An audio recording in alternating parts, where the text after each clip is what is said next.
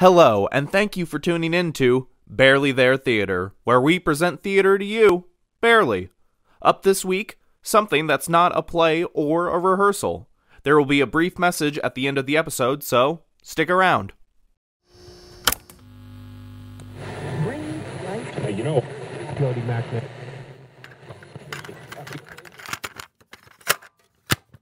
Ooh, fun setup. Okay. As I was trying to figure out how I wanted to record this, I realized I didn't have 3 of the same kinds of microphone, just because it drives me crazy if I'm like working on something and like someone's recorded on a different microphone from everyone else, because they just sound different. And so I was trying to figure out, I was like, I could borrow mics from Micah, but then I realized Kassidy will also jump in at some point and join our discussion because she's also listened to both episodes. And, Oh, cool. And why not? And so I was like, you know what? We're going to try just using this really nice microphone, cranking it up really high so it picks up every sound in the zip code. And so that way we don't have to like tether ourselves to a microphone. We can just relax, lean back, and discuss. Nice. I truly enjoyed listening to these. The listening experience was really what. So you had described it to me, and then played it for me, like the Virginia Woolf recording. Like, Like this is what they used to do back in the day, like audio plays, more so than they do now. And I can show that to you later tonight, Kassidy. It's really cool. The second that like you went out, I was like, I know exactly what he was telling me now. Like you captured it perfectly. It was like so unbelievable. I was like, it felt like I was listening to a recorded. I mean, like completely. It like a live performance. It was so. My mother so thought it cool. was a live performance. Oh my god! Thank you. And I was like, no, this was that day that I. Oh, okay. And it's like, wow. I didn't, and when I pitched, I say pitched like it's not my decision. When I told you guys that I wanted, because when I was envisioning the show, I was like, it's a show that was written for someone doing a one-person show on stage. Right. It doesn't really make sense to just have that be like a strictly radio play, like someone speaking into the microphone. To me, that felt odd. Yeah. I probably could have done it that way, but it just felt odd. It made more sense to structure it, since it's a show about someone being in a show, to have it be like a show and perform to an audience. And so I was like, that'll be easy enough to do. That'll be fine. Because what I did, at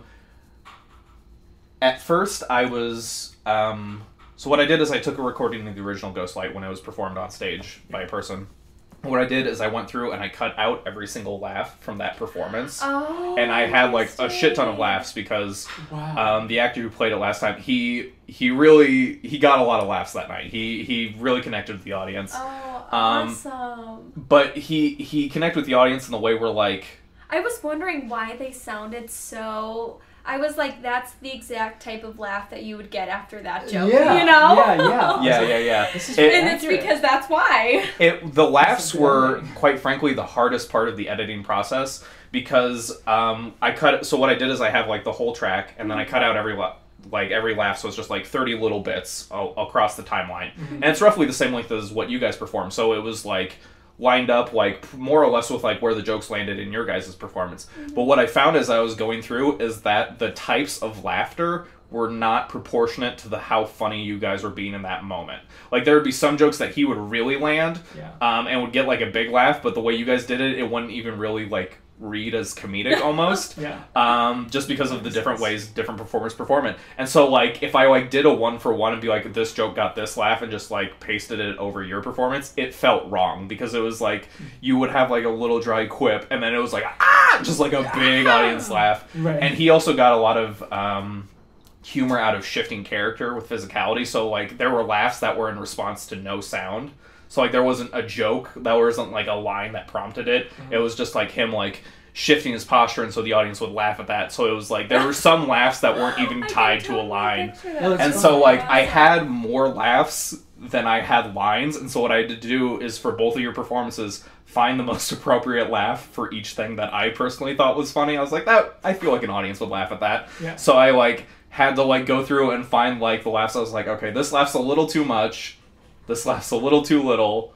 I feel like a crowd might laugh this way. And so I would have to like literally just like drag and drop different laughs onto your guys' like joke lines or punch lines to be like, which one of these laughs matches the joke.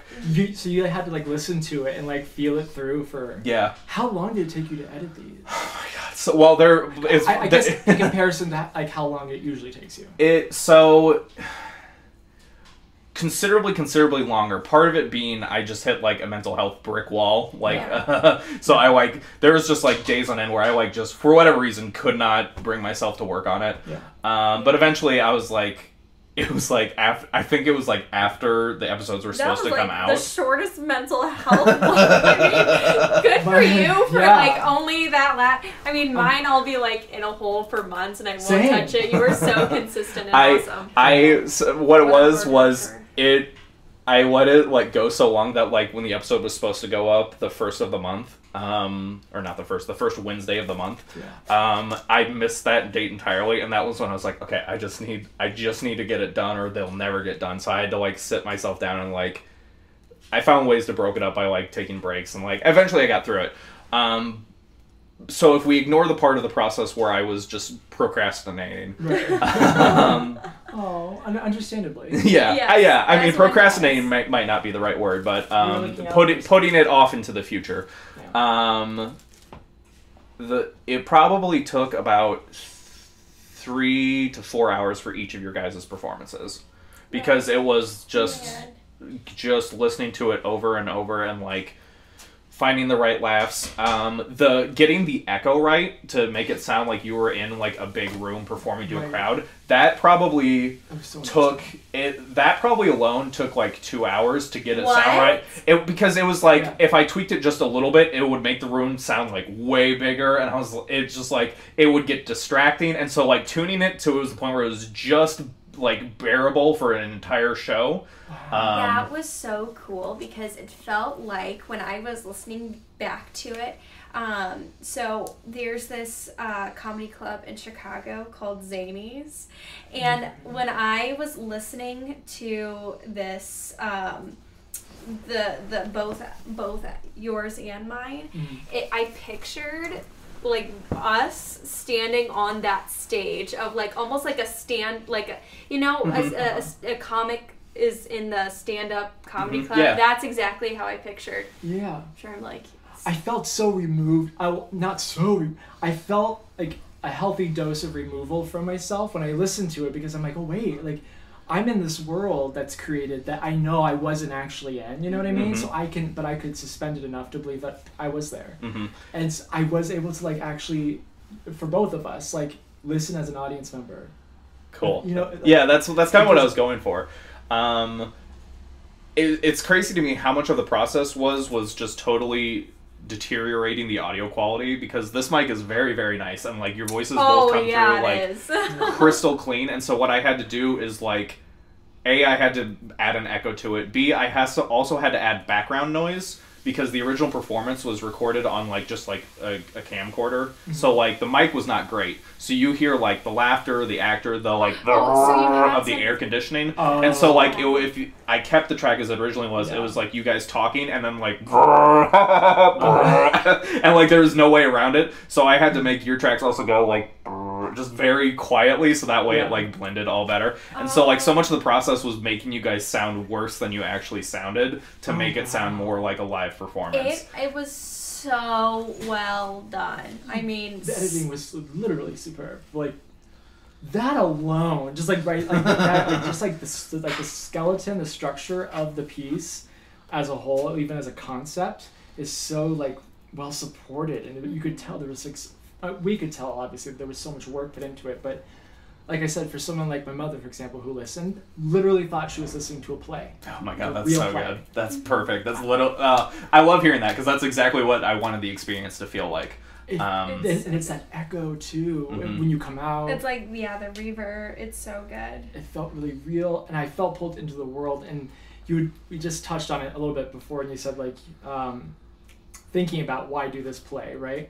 And it wouldn't make sense to not add that audio quality because then it would sound like a podcast. You know? Yeah, it would sound just like a dramatic podcast. Yeah, and like it didn't feel right. It really helps, I think, the listener to understand the jokes better, also because comedy is kind of subjective, and not everybody, but it kind of helps when you have an audience and you can it's okay to laugh. Yes. You're like, oh, that was a joke. Yeah. Gotcha. And it felt too like, oh my gosh, this is a live performance. Anything could happen. Mm-hmm. Like, it's a live performance. I mean, like, they could go up in a line. They could fudge some words, like whatever. Mm-hmm. That was exciting though, because it was like, oh, anything could happen. Oh my god, that's so good. That's so cool.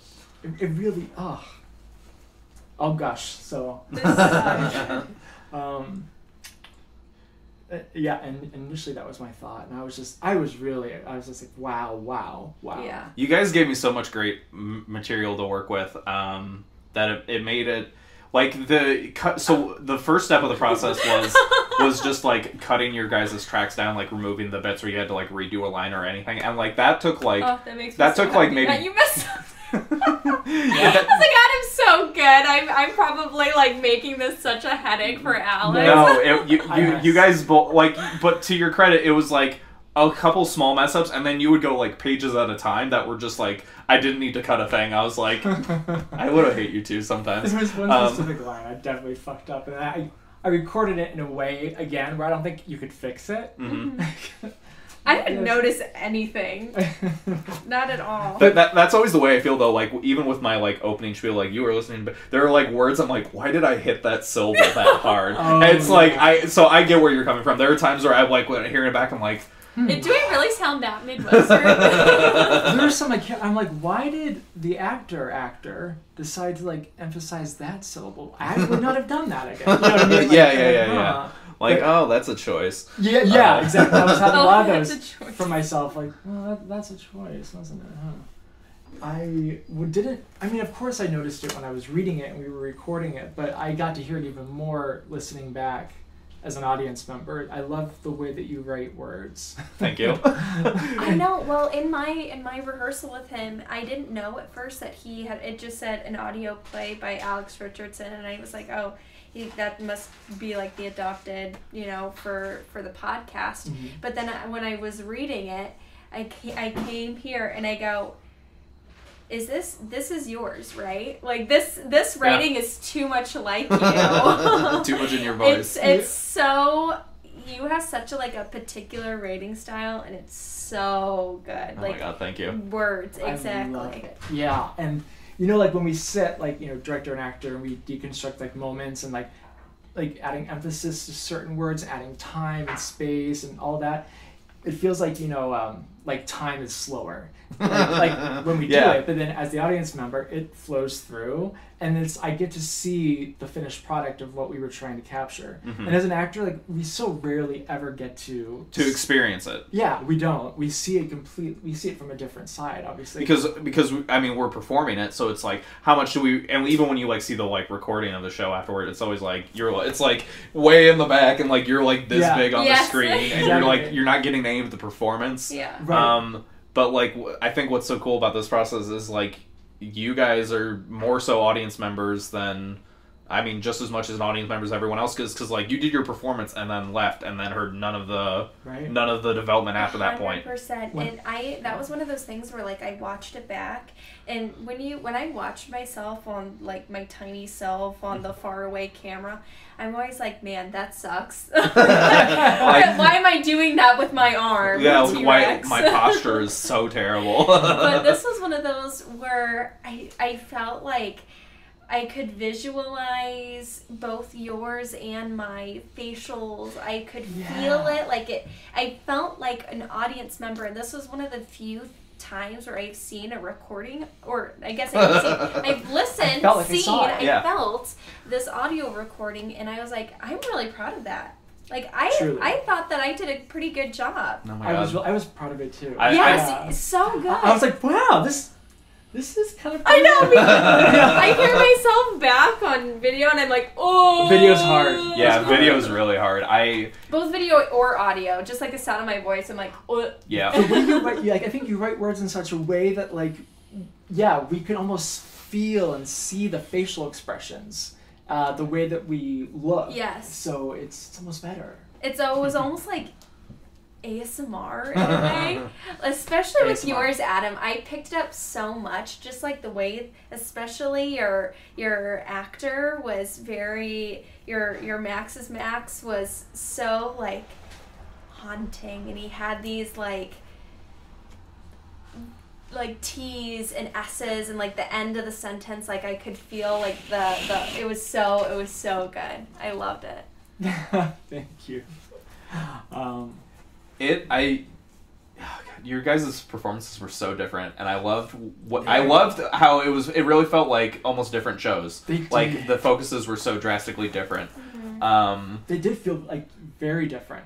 Mm-hmm. First time I listened to it, I would do like 8 minutes of you, mm-hmm. and then I would play the same for me, right? So that I could like take moments and divide them up, and I was like, these feel completely different. And then I was getting like lost, or not like with the wording, but just the feel of it was so different. Mm-hmm. And I loved that though, because that's what we were trying to do. Mm-hmm. Yes, well, even because you recorded before we did, and Alex was like evil laughing. He was like, yours is so different, and I love it. Yeah, because you came over, I think it was on Sunday, and she came over, I think, on Tuesday. Okay. And so it was like relatively recent, and so like I was remembering what you were doing and comparing against what she was doing, and like doing my best to like not like do any of what you did for her, because like it would have been wrong for your performance. And like it was just so fun, the totally different directions you two pulled me in for like, because like I had those questions at the beginning of like, who do you want your character to be, and y'all really took that ball and ran with it, because like because I all just finished I uploaded, or I scheduled, I guess I should say, your rehearsals last night, so I just got done listening to those yesterday, so like those are the rehearsals is fresh in my mind. And like what I'm so excited to listen to this. What I thought was interesting about the process is like the very, very small differences that I like made in the moment for each of your rehearsals. Like for instance, there's a couple lines with Adam's performance where I was like, cut this word. We don't need this word. Like something about it was like throwing off your cadence and rhythm, and it didn't hit my ear right, so I was like, we don't need that word. Whereas with Kassidy, I didn't have that, where like it like kind of flowed like a little more naturally in your voice, and like it didn't even cross my mind to be like, oh wait, I cut that word with Adam, because and so it was like literally like a word, like a single word. But what was it? It plays differently, right? The cadence, the timbre. I remember what it was now. The line was something along the lines of, they say your life flashes before your eyes.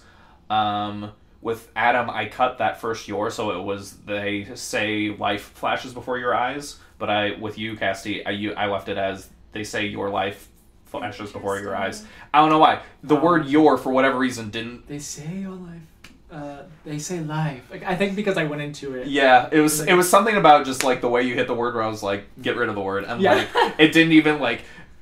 it didn't even cross my mind with Kassidy to be like, and I don't mean that to be like as like a knock against your performance or anything. It was just, I was like, if you don't need the word, just get rid of the word. If that's like creating some weird hurdle in the performance, just it's so interesting as a director. You know, like you're trying to be the eyes of everybody, right? Mm-hmm. And it's so interesting for this. You had to be the ears too, and that's really interesting that you bring that up, because you're right. Like maybe, like.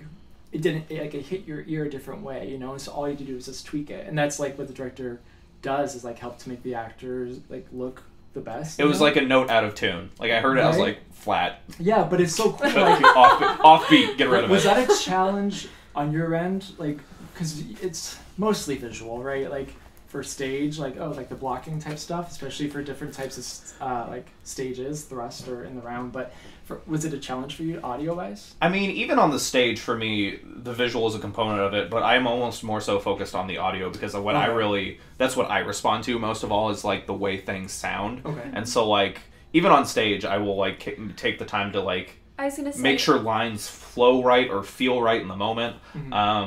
I I remember rehearsing for Their Town, and I remember there were definitely moments, or I feel like you did this because you were our producer for She Kills Monsters too, where you will go like this.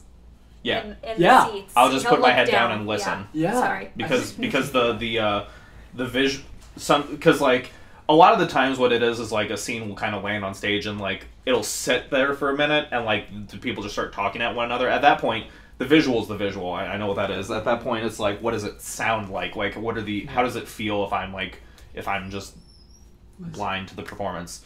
So for me, audio has always been, the way lines sound has always been very important to me as a director. But I do pay more attention to it now because that's 100% of the performance. Right. Like, we lose, and that was something we both had to discuss a lot in both the rehearsals, is like, we lose all visual, trickery is not the right word. Maybe it is. All visual tools? Yeah, like body language, like shifting your weight, like fidgeting, like all of those like very small mannerisms, like even smiling. You can kind of hear. I could feel Adam smiling through. Right? I didn't even need a video to see Adam. Well, that's what's so interesting is like you, as an actor, you really get to use the voice as a real tool to tell the story. I love it. I know. Yeah, there were moments where I think in my performance I did that as well, where I was like, because I can't remember what I was doing during it because I'm just, invested in the script, and then I was like, oh my gosh, like I can, going back, even though it was just audio, I could see the performance happening in my head. It was so cool. And I think I was just like doing homework while I was listening to it, because I listened to it immediately as soon as you sent it to me. I was so excited. I sent it to a bunch of people. But yeah, I listened to it right away, and I was just like looking down on my couch or like, moving things around on my desktop on my computer, and it was so visual without needing that. Yeah. Without needing that piece of it. What I loved about your voice was that it's the quality of your voice. It's almost like you neutralized it and then you started adding on things, It was so calming. Right? So there's that ASMR quality to it. Calming in the way that I was with you. Like I was there with you. It felt real, like I said. I could see you. That's why it's like I was going on. There was some quality to your voice that was just, I was so invested in it. So it got me thinking about, like, what is it about sound that is so powerful? Oh, so powerful. And like, using it differently, like pitch and timbre and volume. Like, it really can change perception. The voice is such an exceptional instrument. It really is, because when people think of the voice as an instrument, they usually just go straight to singing, because there's so many absolutely insane things you can do with your voice in singing. But like, I think a lot of times people discount just like how much impact just like a speaking voice can have. Like, just the power of a voice is really, I think people take for granted. And so like, what I love about plays and audio plays is like, I try to write for the voice, and I treat each character as like a different instrument. Ooh, I love that. Then like, it's how do you play those instruments off one another? Isn't it like when he talks, he's like sexy, like you know what I mean? Like he like says these things, and you're like, yeah. I'd be interested in knowing your conversation when you guys started, like at your rehearsal. Like, let's actually get into it, just because like, that's what direction you guys like went in for this. So your Max, the question that we was that paragraph towards the end of the show where Max gives us their whole backstory. It was originally written for a guy whose only purpose for getting in the theater was to hook up with women. That was what the paragraph essentially said. With Adam, we changed it to, it was someone who was very community. Who was lonely and looking for community. I thought that was a little interesting, because I felt like ours, they weren't the same, but they were similar. You guys both went for the route of someone looking for connection, which I thought was interesting. Yeah. But it was the distinction of what kind of connection each of you wanted that I thought was really interesting. That was going to be my next point. Because your character was wanting to deepen relationships with the friends you already had, and your character wanted to make relationships. Yeah. And I just thought that was an interesting distinction, and it colored the characters in drastically different ways because it's ultimately the same thing they want. It's just like the depth of what they want is slightly different. Yeah. But it had this ripple effect out through the rest of the script. Because I think with you picked up on the drinking and like you pulled out this thread of like, was he like drunk driving? And I was like, there's nothing that contradicts it in the text. And so like that was like kind of an element of yours that we never even crossed our minds as we were going through rehearsal. Like Adam mentioned it, but like it in one ear out the other as far as the rehearsal process was concerned. And like we didn't even touch on it. No. And that was really interesting. There was something that a thread you pulled on. I'm trying to remember what it was that Adam and I also didn't touch. What was it? I talked about, I don't know if you guys talked about this, but I almost thought that Max's Max was like this higher being. Mm-hmm. Like we kind of talked about how it's like, we said like worship pastory or like Delilah is what we were joking around about because I was like Delilah. Anyways, and we were saying that Max's Max was this like guiding soul, and then it almost ended up being like a manipulation or like a manipulative relationship towards the end. I don't know. What other strings did he pull on? Trying to think. So that apple pie smells. This is one of those moments I wish I could smell. I cannot partake in the smells of the pie. Alas. That's really cool. Like finding an entry point into a character that way. Mm-hmm. And how you did that with us just by asking a question. Yeah, because it was one paragraph. It was only the rest of the script was fundamentally the exact same, minus like a word or phrase here or there. But it was that one paragraph that comes at the end that like shaped the whole process. And I loved starting kind of there and working backwards through the script with you guys because like as we would just go through page by page, you would just pull out entirely different things, and it was so much fun to watch how different actors engage with the script differently because there was like different things that like Adam was like really wanting to work on that like you just like first time like knocked it out and just like kept going, and then like there were things that like you wanted to like really like kind of work through that like with Adam it was first time knocked it out like just moved on to other stuff, and it was like those different like kind of gaps and like where you guys wanted to spend more attention and like have questions about that I thought was just interesting. It's like the decisiveness of the actor, like it's the connection that you feel with those certain lines. You either get it or you don't. Right. And it definitely hits at different points for sure. It does. Mm-hmm. How was it for you when towards the end when reliving the accident and having to jump as one person, doing a one-man show and then like going around? Well, I guess how did you approach it like psychologically? Like where as far as like where was Max at there, and then like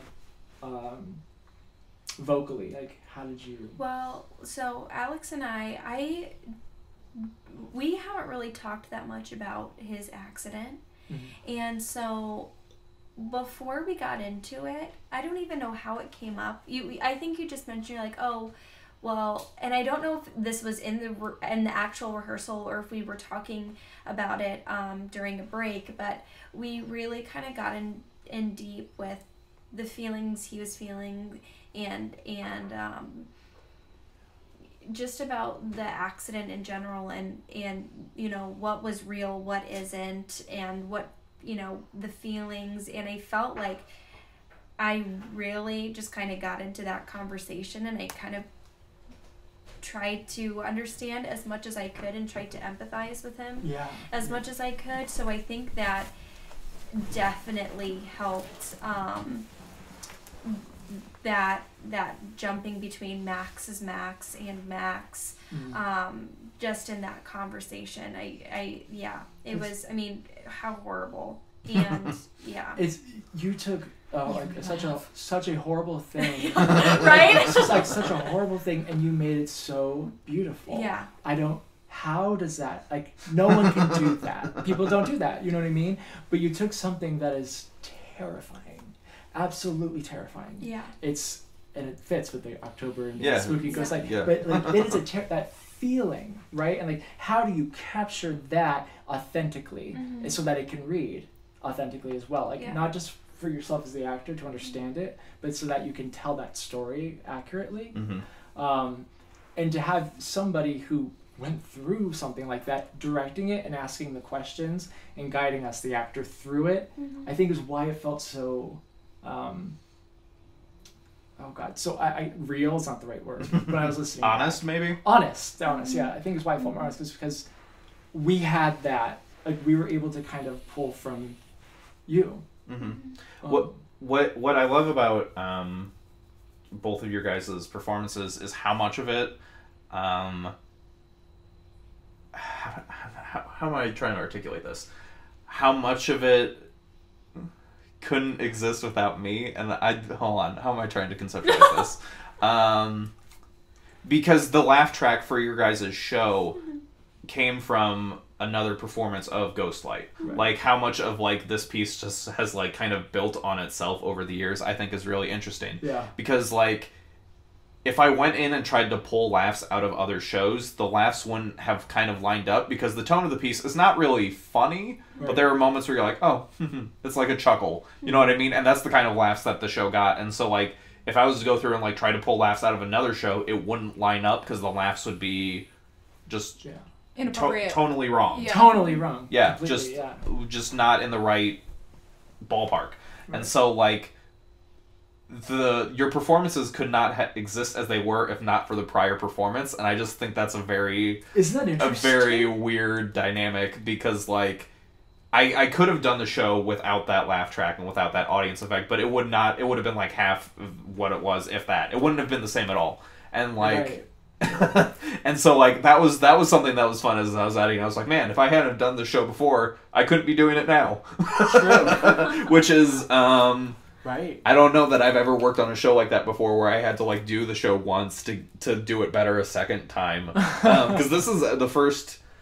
I think this is the first time I've, like, restaged a work, even though the first time I wasn't the one who directed it. I just produced it. Oh, you didn't direct it before? No. Oh. Which I think I talked about with you. My friend Christine, who's been a guest on a couple of episodes for this podcast already, she directed it. I think it was, like, her first time directing, which kudos to her for directing this script on her first time out. Right. It was, as I was going through it with you first, and I brought it up with you, it's a hard script. It's dense. Really? Yeah.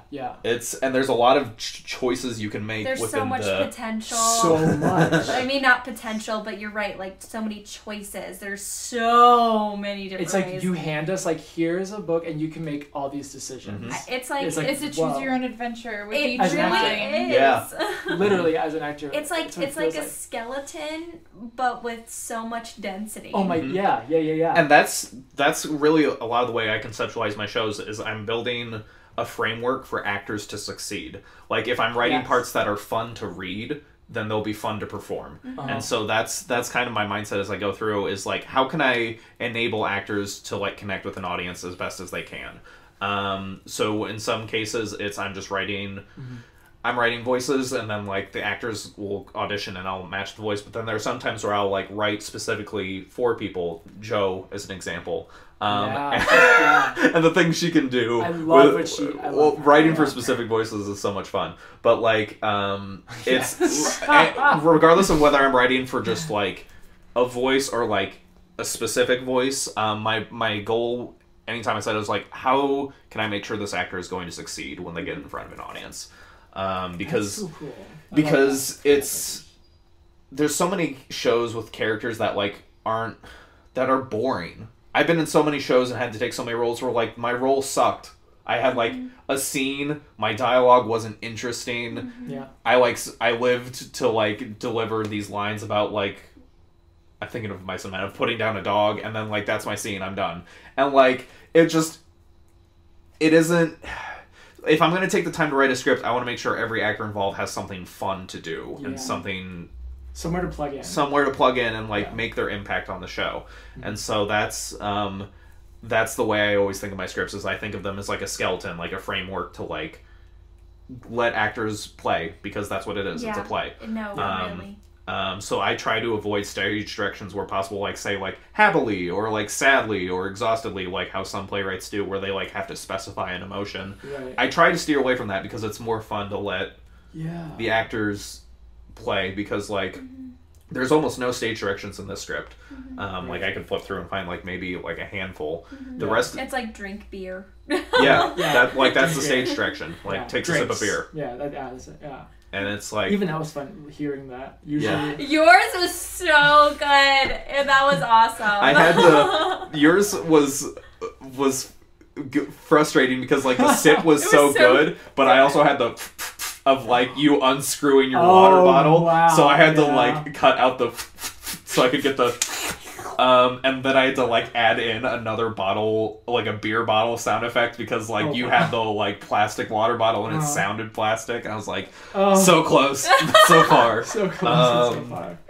Well, that's true. Like you really do try to set up a world that actors can walk into and succeed. Yeah, right? It really is like a playground, like an actor's playground. Yeah, and it's like you've built it. And you're kind of like the god of it, but you still allow us to walk in where we want to, like you allow us to choose the door to enter, right? Because there's different doors we could go in, like back door, side door, the doggy door. You allow us to go in the door we want, to understand it, and then like once we're in there, to make us see everything as much as we can, without being dictatorial about it. Very fascinating. Yes. I bet it's interesting as a director too, especially when it comes to casting. I would love to hear like what Christine's experience with this was, just because, or Elizabeth's as well, who's directed your shows, or Tori, and ask them what it was like. I mean, obviously they could consult you on it, but I would be really interested to hear what it was like the first time they read it, like without you, and with and how they pictured it versus like what it ended up being on the screen, or I'm sorry, on the stage. I wonder how that relationship is with your scripts as a director, just because I've never been a director before, and I don't know, I don't even know where to begin in that process. But I'll say honestly that I haven't been consulted all that much when other people have directed my shows. Like I will attend rehearsals, but like usually like the directors have things pretty well in hand, and like usually like their feedback on the script is more so like, hey, can we like cut these lines? it's like, oh my god, Elizabeth, she was the funniest, and she's like, cut entire paragraph. We're rearranging this fight. So funny. Yeah, I love that was fun. It's I think I hate talking myself up, but I think it's like a testament to my writing that like like when directors work with my scripts, they don't usually need to ask clarifying questions like, what do you mean by this? Like usually they're able to like interpolate. That's a word. Yeah, they're able to like find their own meaning and voice within the line, so they don't have to be like, what do you mean by this? They're like, I know what that means. And like sometimes like the decision they make there, I'm like, well, I don't know that I meant that, but it works. Like I was just gonna ask. Sorry. No, you go first. I was gonna say it's like the line in the show that is, I wonder if the playwright, what's the line?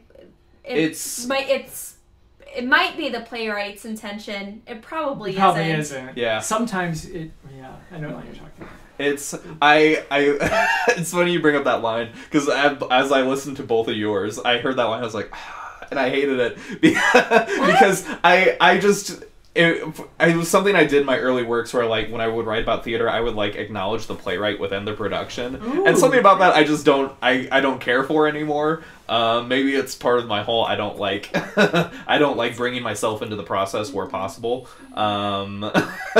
It's funny you mentioned that line, because that's not a line I like. However,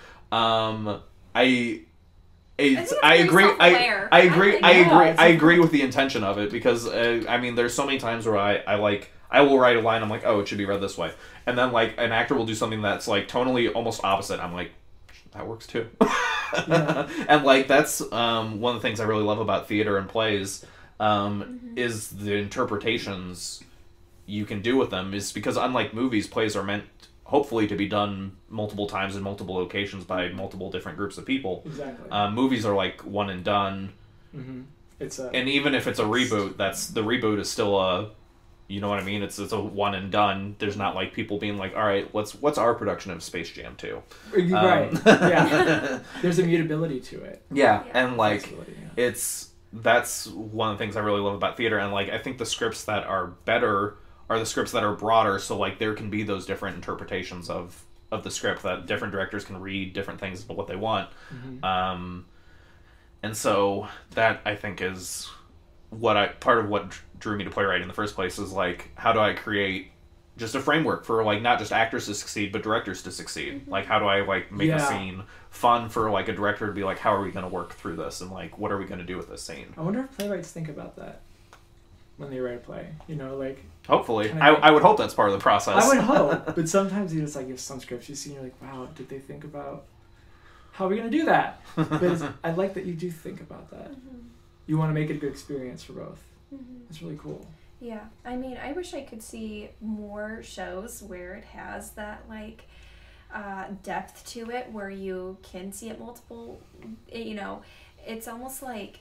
I know what you're saying. Like we've done Spring Awakening, and I saw another production of it, and I loved and I hated certain choices about it, and I'm trying to think of other shows that I've seen. There haven't been many shows that like have that sort of depth to them where I've seen them multiple times, and I wish people did that more. Like, how many fucking times have we all seen Almost Maine? Oh my god! And it's always the same too. Or You Can't Take It With You, or like so Rocky many Horror Picture Show. Rocky Horror Picture Show. For me, the shows I think of that I've only seen them done differently. And this doesn't necessarily mean done better, but it's Shakespeare. There's there's a lot of wildly different interpretations of Shakespeare, and sometimes people will just like throw stuff at the wall just to see what sticks. And honestly, a lot of times it doesn't read. However, but I've seen like a steampunk Romeo and Juliet. I've seen like a lesbian '70s Romeo and Juliet. I've seen like so many different variations on Romeo and Juliet. Tons of gender, like Twelfth Night. Yeah, lots of gender bending. Like Shakespeare, I think. That's like the ultimate example. That's the ultimate example because like he's the father of modern English, so like his and I mean, let's talk about it. A freaking Christmas Carol. Yeah. I was gonna say Shakespeare didn't write that. No, but that's another. Actually, I think it does. No, but that's another one. Charles Dickens. Yeah. Like I've seen, there's musicals, Christmas carols, the Muppet Christmas carols, which is my personal favorite. I love that. It's just stuff that you see literally all the time, but it's like it's the shows that stick with you. Like there's a lot of Playcrafter show, especially like. Something intangible or I'm trying to think. The Crucible. Yes, like things that I would love to see multiple times in different interpretations and like wildly different actors. Yeah. I actually just worked on a show, The Whistleblower's Dilemma at Playcrafters, and I got the rare experience of being a part of 2 original productions. That's really cool. And I loved what Mike Trzynski did because all of the actors, we kind of talked about it in the green room, but Sarah was kind of like Sarah Lawfer. She was she played the main character, and she was like, I typically don't get cast in the love interest role, but she like took that role and soared with it. Oh, I can imagine. So good. And Mike Trzynski did such an awesome job. We are so off base. I'm so sorry. But No. We're talking about whatever. This is great. But I was just thinking about how he cast people just like in roles that they wouldn't typically be filled in, especially the female roles. And I felt like we all did such like a good job. Like that was another one of those productions where I was like, hell yeah. We did that. Right. Yeah. I love Mike too. Yeah. He's another one like you that I just really trust. You know? Yeah, he's another one that like when he makes casting decisions, you're not always 100% sure why, but he is. And right? Yes. Yes. And you're like, all right. I mean, I guess I trust it because you're like, how? Wait, huh? And then all of a sudden you're like, oh, you sneaky little thing. Yes. You had a plan all along. Like, yeah. He's good about doing that. He like casts people and rolls. You're all like, are you sure? And you're all like, oh yeah, no, he was. Like, yeah. Sure. You both have this ability to see like really like how it's going to play out. Like, And be invested in the conversation. Yeah. And like both like as actors, I feel like we both like can trust you a lot. Mm-hmm. You know? Oh, yeah. So we can go there. Has it ever happened for you? Like obviously you said you haven't really directed a lot of what you've written, right? Or if Yeah, on the stage, definitely. I mean, for these audio plays, it's dinner time. dinner time, supper. But for these audio plays, I've directed all of them up to this point. Got it. And they've all been written by me up to this point. So like that's been a change for me is going for because when any of the people went up at the Mockingbird, Tristan was like, "Hey, do you want to direct it?" I was like, "Any other body, do not care who, literally any other soul that is not me." Because the last time I directed a show, work in progress, trying to juggle playwriting with directing is so really funny. difficult for me. You literally knocked it out of the park, but you were the most stressed I have ever seen a human. Stressed. Yeah. There was a lot of also behind the scenes Because nonsense I'm sure happening. you have the ability to go, I really want to change this part. I want to rewrite it so bad. Yeah, and that would be most rehearsals because that script is very much a work in progress. Right? It was the first full length thing I ever wrote. So That's true. There were parts and like I had wrote it I read it. I read it 3 or 4 years before it was staged at Playcrafters, and that was largely the same script that we used at Playcrafters. It was like condensed, but it was largely the same. And so like there were so many jokes where I was like, I remember the I could do this better. I could do this better. I could do this better. But like it was like so far into the process that like the actors in that show were at very different places with their lines where I was like, I can't in good conscience rewrite this right now that this person's already has it memorized and this person hasn't even attempted to be off book yet. I think part of my problem was that cast was my own special hell because I put all these incredibly funny people together in the same room and then I had to like rein them in every single night. Oh, Literally so goddamn iconic and so funny. It was so good. I know. Is it harder for you as a director to tell an actor to give more or to pull back? It's so much harder for me. Well, it's so much more common for me to tell an actor to do more. Like, it's very rare I see an actor, like, doing too much. Like, that's very, very rare, quite frankly. Yeah. So, like, most of my notes are usually like, please give me more. Please give you. None of you are at a 10 right now. I want to see at least a 10. The note I always try to give my actors is like, make me say no. Do something so egregious that I have to say. I have to put a thumbs down to it. Alex and I worked on that together in their town during the fight scene. I remember I was like, there was one. Oh yeah, I saw it. Yes, there was one part in that argument where. It was the final, like, no, and I was like, no, and you're like, give me more, and I'm like, no, and you're like, give me more. Yeah, it's very easy for me to pull an actor back because I love when an actor has to make me pull them back. Yeah. That's a great problem to have, to be like, okay, you just need to bring it down just a little bit. The AWIP crew every single night was me being like, please, just bring it down a little. That's a fun, good problem to have. It's a great problem to have. So like I don't think of it really as hard or easy, but like what I have to do all the time is be like, I have to push actors. Yeah. Because it's very rare that there's someone who's like swinging out the gate every single day, trying to break the curve. That's very rare. But so it's a great problem to have, to be like, please come back.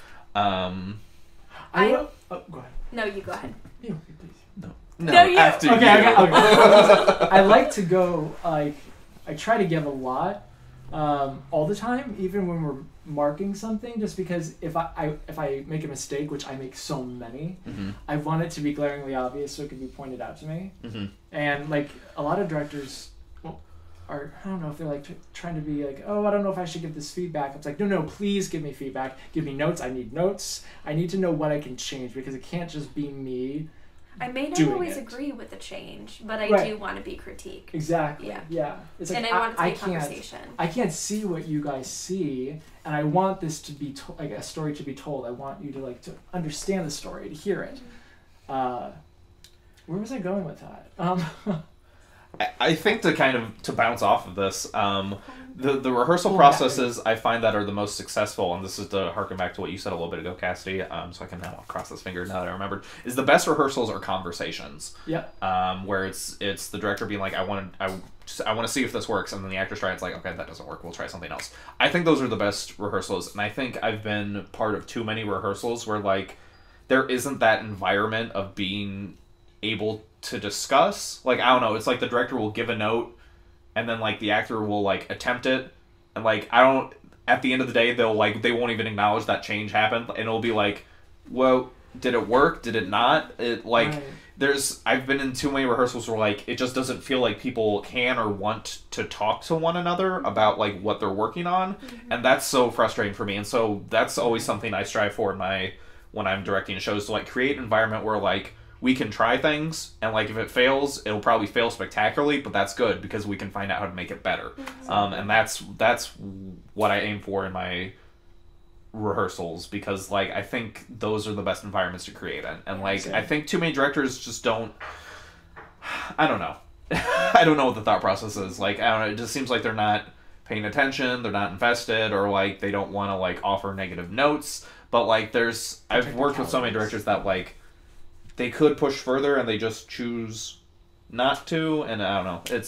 That's always frustrating to me. But that's what I like in like working with you two is great, because, like, you have questions, and there's so many actors who don't have questions. They're just, like, reading, and you're like, can you do it another way? And they read it another way, and you're like, okay, any questions? And they're like, no. I'm like, great. And so I love when you two are like, what about this? Why does this, like, I think there was one line where, Adam, you were like, this doesn't really sound like this character. I was like, you're right, it's not, so we'll change the line. And so, like, I love when actors are confident enough to voice their opinions on, like, things that should be done, because those ultimately make for better performances.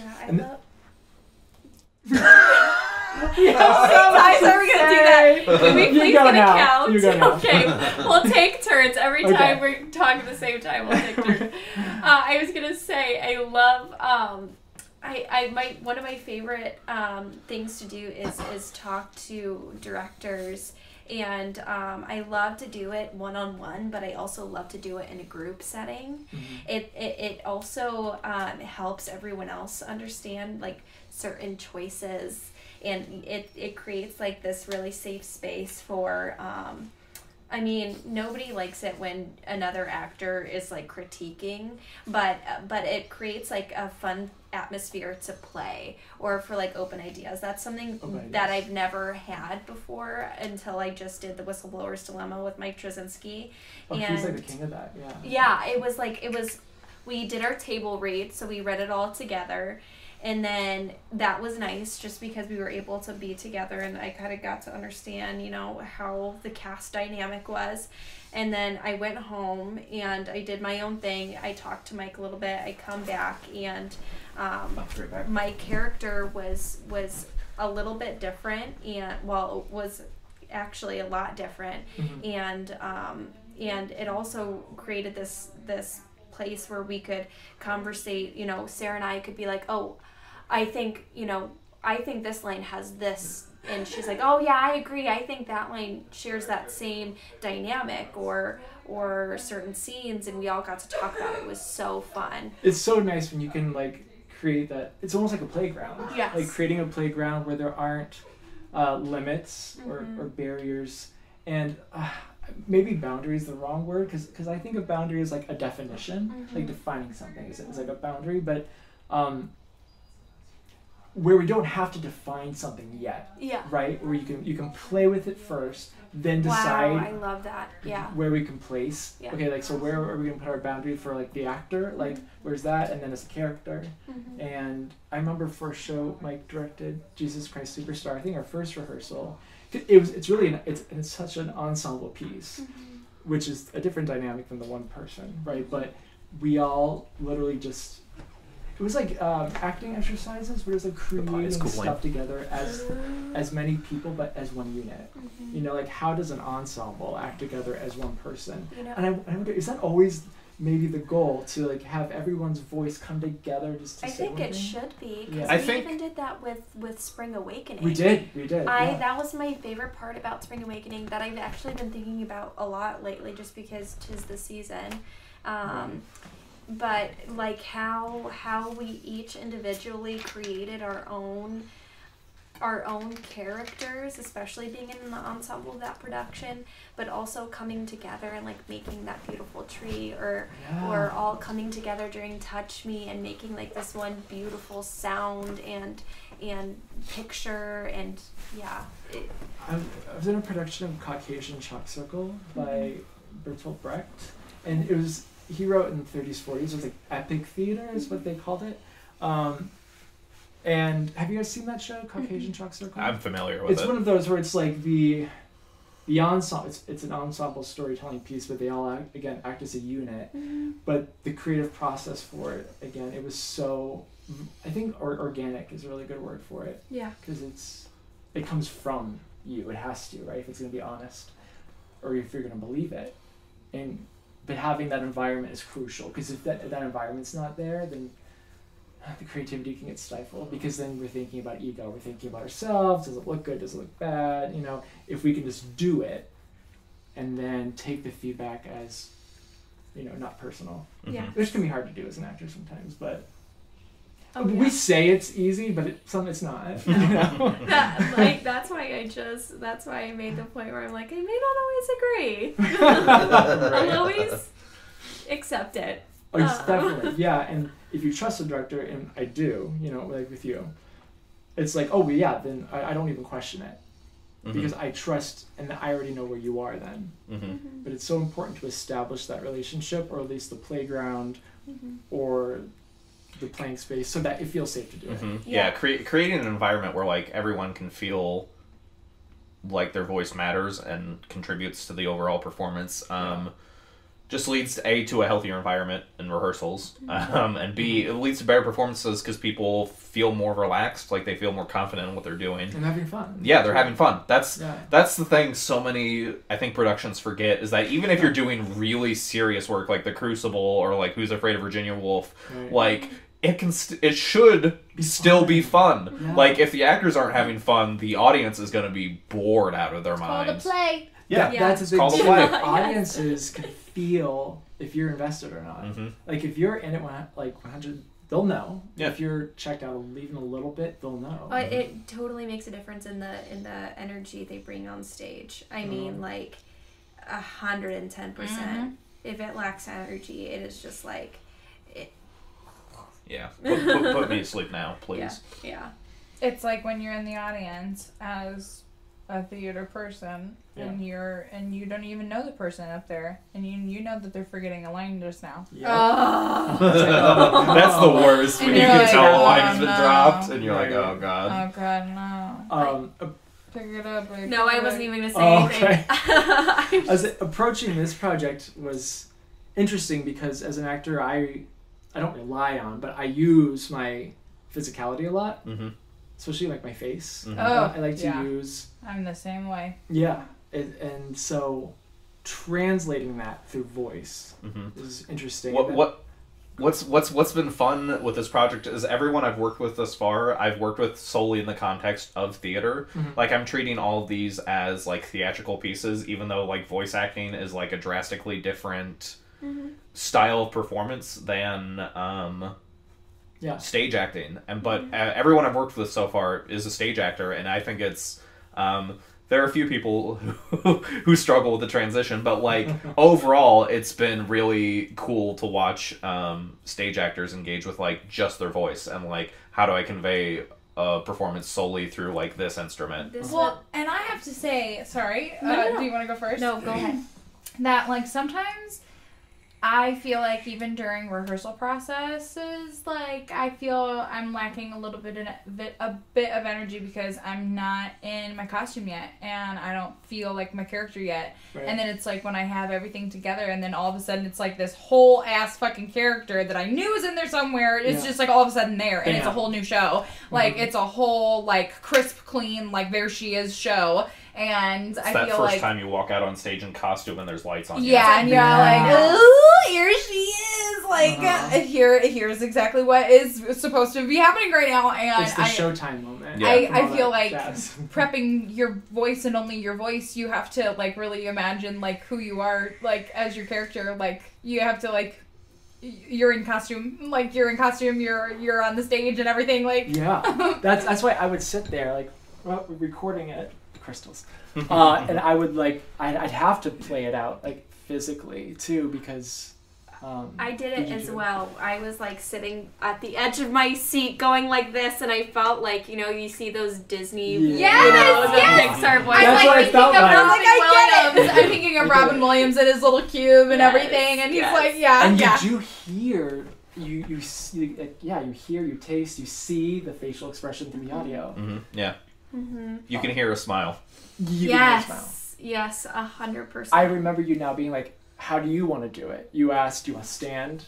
You can sit if you want. You can do it like literally however you want to. Like what would be like the most physically comfortable way for you to do it? You know what? You guys both elected to sit, which I thought was fine. Although I did both have you stand for screaming because I think that that elicits a better scream. Point. It was the scream and the physicalities. At first I was just like, I'm gonna stand and scream back here, and then I needed a second to like get it together, and then I kind of did that physicality of like bending over and like screaming as if I had been hit, you know, or as if I was terrified. I definitely the voice acting is something that I really struggle with a lot as an actor. It's something that I hear. Like, talk about, you know, watching your tiny self on the screen with the T-Rex arms. Now let's talk about how I don't have any facials because I'm that tiny. So I hear my voice and I cringe a little bit inside. You know what I mean? But this was definitely a challenge and a good way to, like, realize the power the voice has. You know what I mean? Like, the power the voice has to transform a character, transform a script. It's something that I also learned in my last show too, because I played like a 55-year-old woman, and it was another one of those moments where I'm like, the power of the voice is there. Like it does have a lot more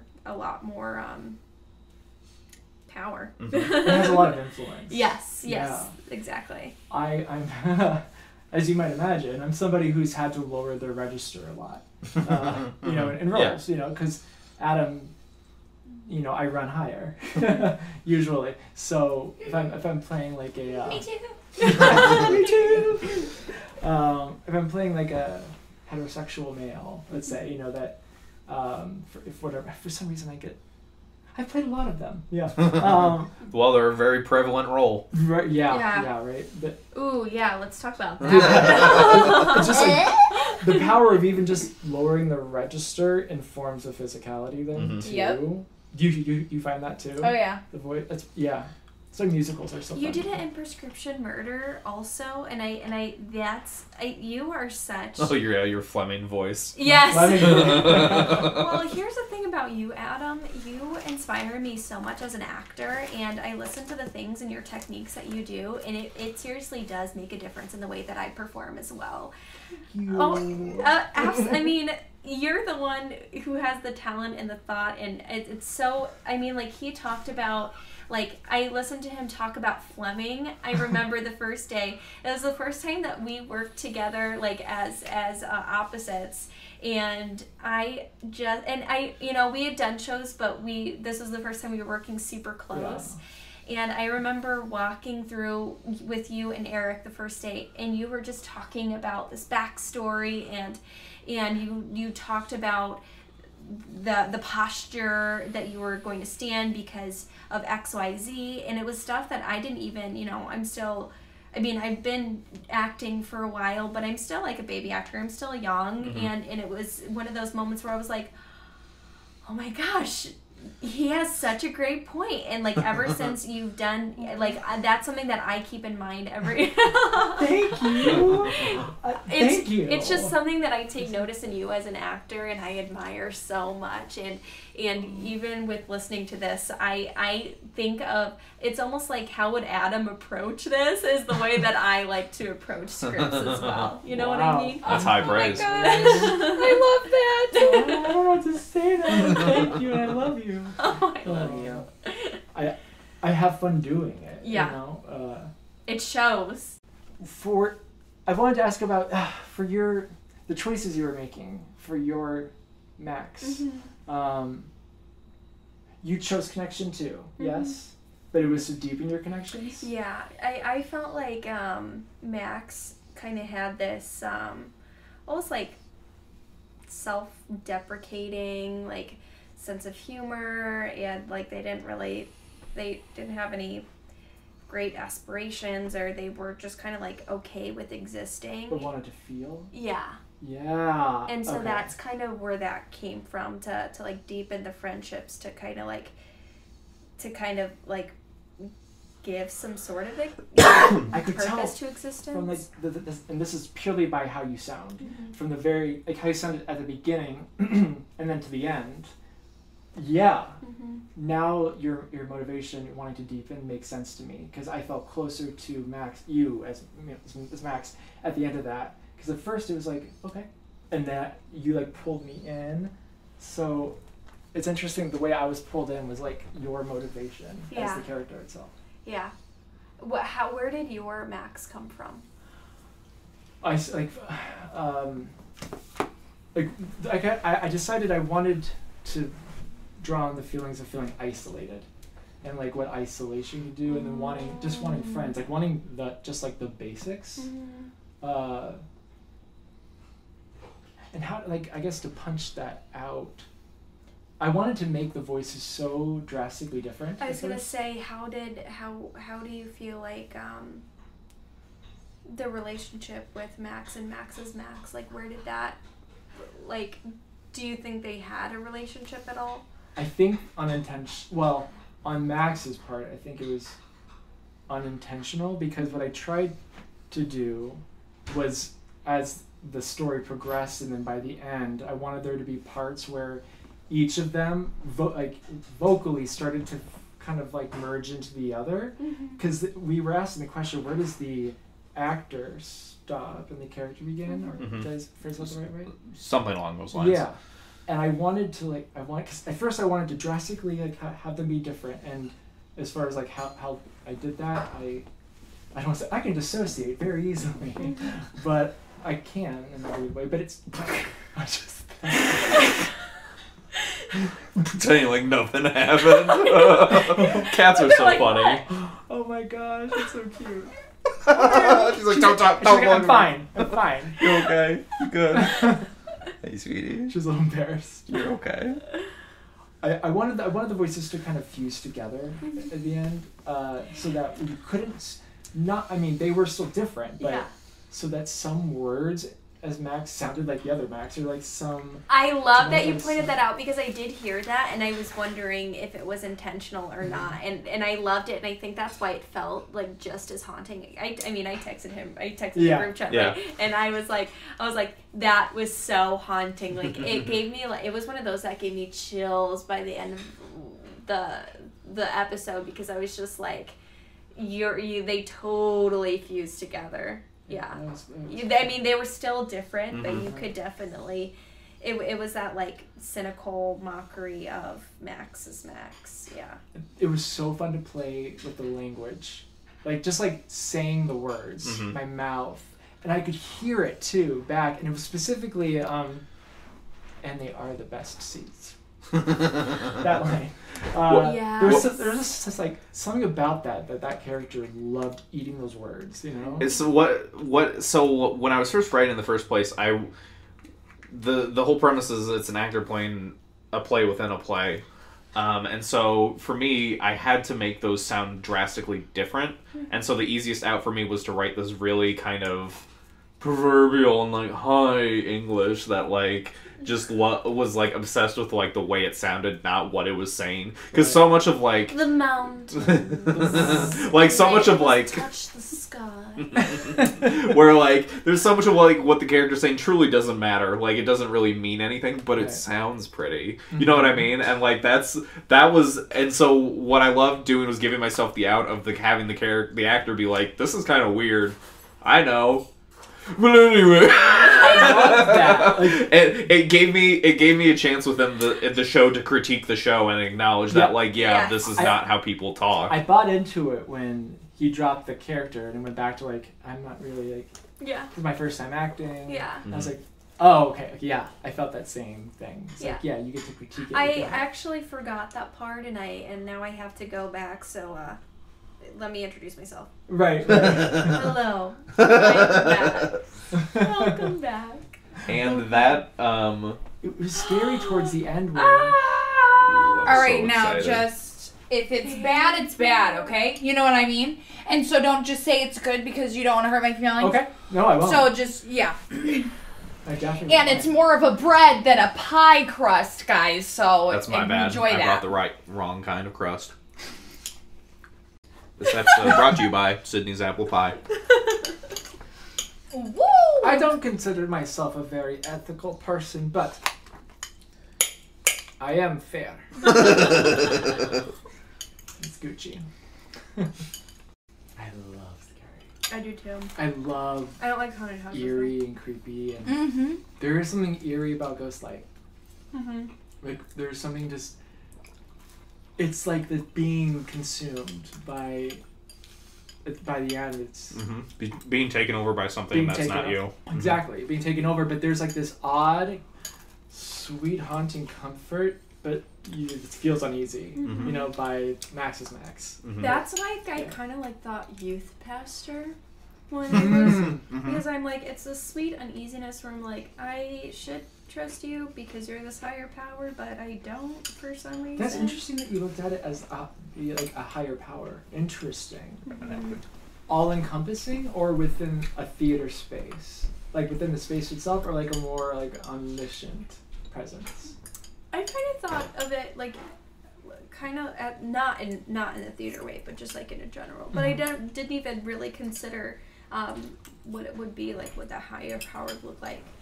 In the theater setting. That's interesting too.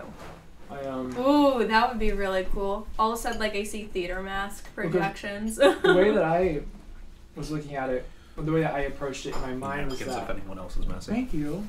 Thank you. Was that this was like a universal ghost that lives in the space where stories are told and like things are created. And I've always found that fascinating, by the way, about stages in general or spaces. It's like I'm standing in a space where so much energy has been and so much has happened and eyes have been here and things happened right where this is. Something that's always fascinated me. Theaters are a really unique space in that they're almost like churches or like places of worship because they're not frequently attended, but they're attended at a specific time of day for a specific purpose. And there's like and like energy focus. It's they share not as much as they used to, but theaters used to be like a huge part of like the public space. Like back in the 19th century, it was like you would go to church and theater, and those were your like outings. Yeah. And so like theaters have always served a really unique space in our society and culture, and that to me has always been so fascinating too. It is, and there's something to that about people coming together and focus, and everybody is hopefully suspending their disbelief, right? So everybody's in this kind of altered state, not like a beta state, but maybe more of a more in the receptive mode. Yeah. And so I think there's something to that as far as energy is created or manifested, and might that create some kind of entity or spirit or energy or focus that could consume an actor? That's why I love having these conversations, because like it's things that it helps me like articulate like these thoughts that I have, or like even the question you just asked, like was it a higher being like in the theater, or was it a higher being like in general? And and it's one of those things that like I just feel, or I just do as an actor, but I can never, sometimes it's hard to actually articulate, and that's why I love having this conversation, so I can like, let me, because when you articulate something, it can help you build off of it, instead of just like having that feeling. That's why I ask questions, is because I have all that like, going on, but I have to name it for it to be real in my mind. There are so many times where I'll have like the start of an idea, and I'm like, I think I know what I'm trying to say, and like in the process of trying to voice it, I figure it out on the way. I'm like, oh, that's what I wanted to say, and I'm like, I think that's an important part of the process, is like taking that internal voice and like putting it out into the world, because that's how like you can like, if you hear yourself, you can like then like hear what you're saying, which which sounds dumb, but you know what I mean. Very literal, yeah. Yeah. Also, I guess if you had to answer now, after like going through this ghostlight experience, where would you say the character, the actor begins and the character ends? Yeah. Like, how would you speak to that? Where are you, Sydney?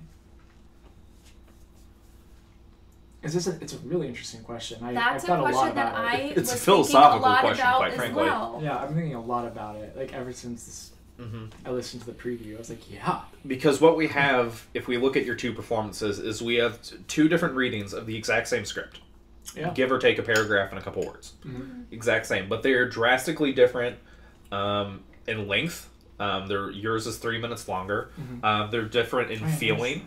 They're different in pacing. They're different the whole way throughout. There's far more that's different than there is similar about the two, other than the words that are being said.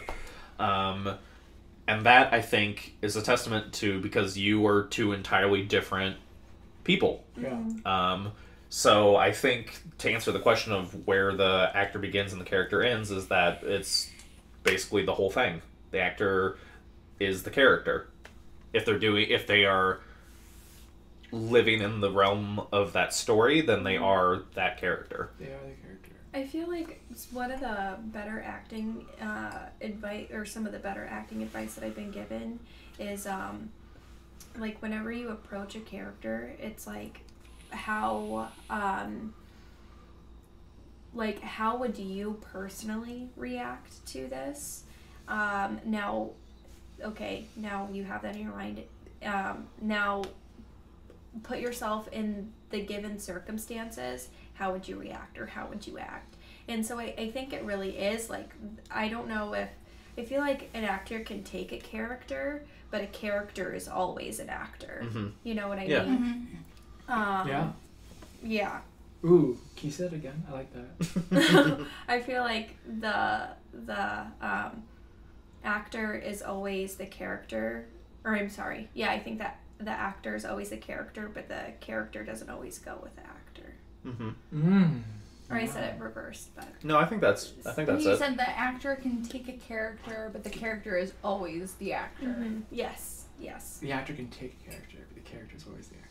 Yeah. I like that. This is part of why I changed the names from character and actor to Max and Max is Max, is because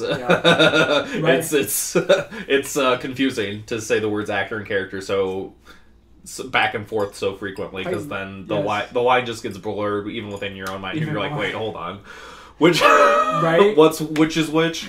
You have this ability as a playwright to, I don't know how you do it. It's your Pisces magic. It is though, like quite literally. I've seen your chart. You're able to create realities, worlds within worlds, but that also, on some other level, kind of also actually exist. I don't know how to, you know what I mean? Something that we did for Scrooge at Circa when Tom Walljasper directed it is it was like a Nicholas Nickleby type of show for Scrooge.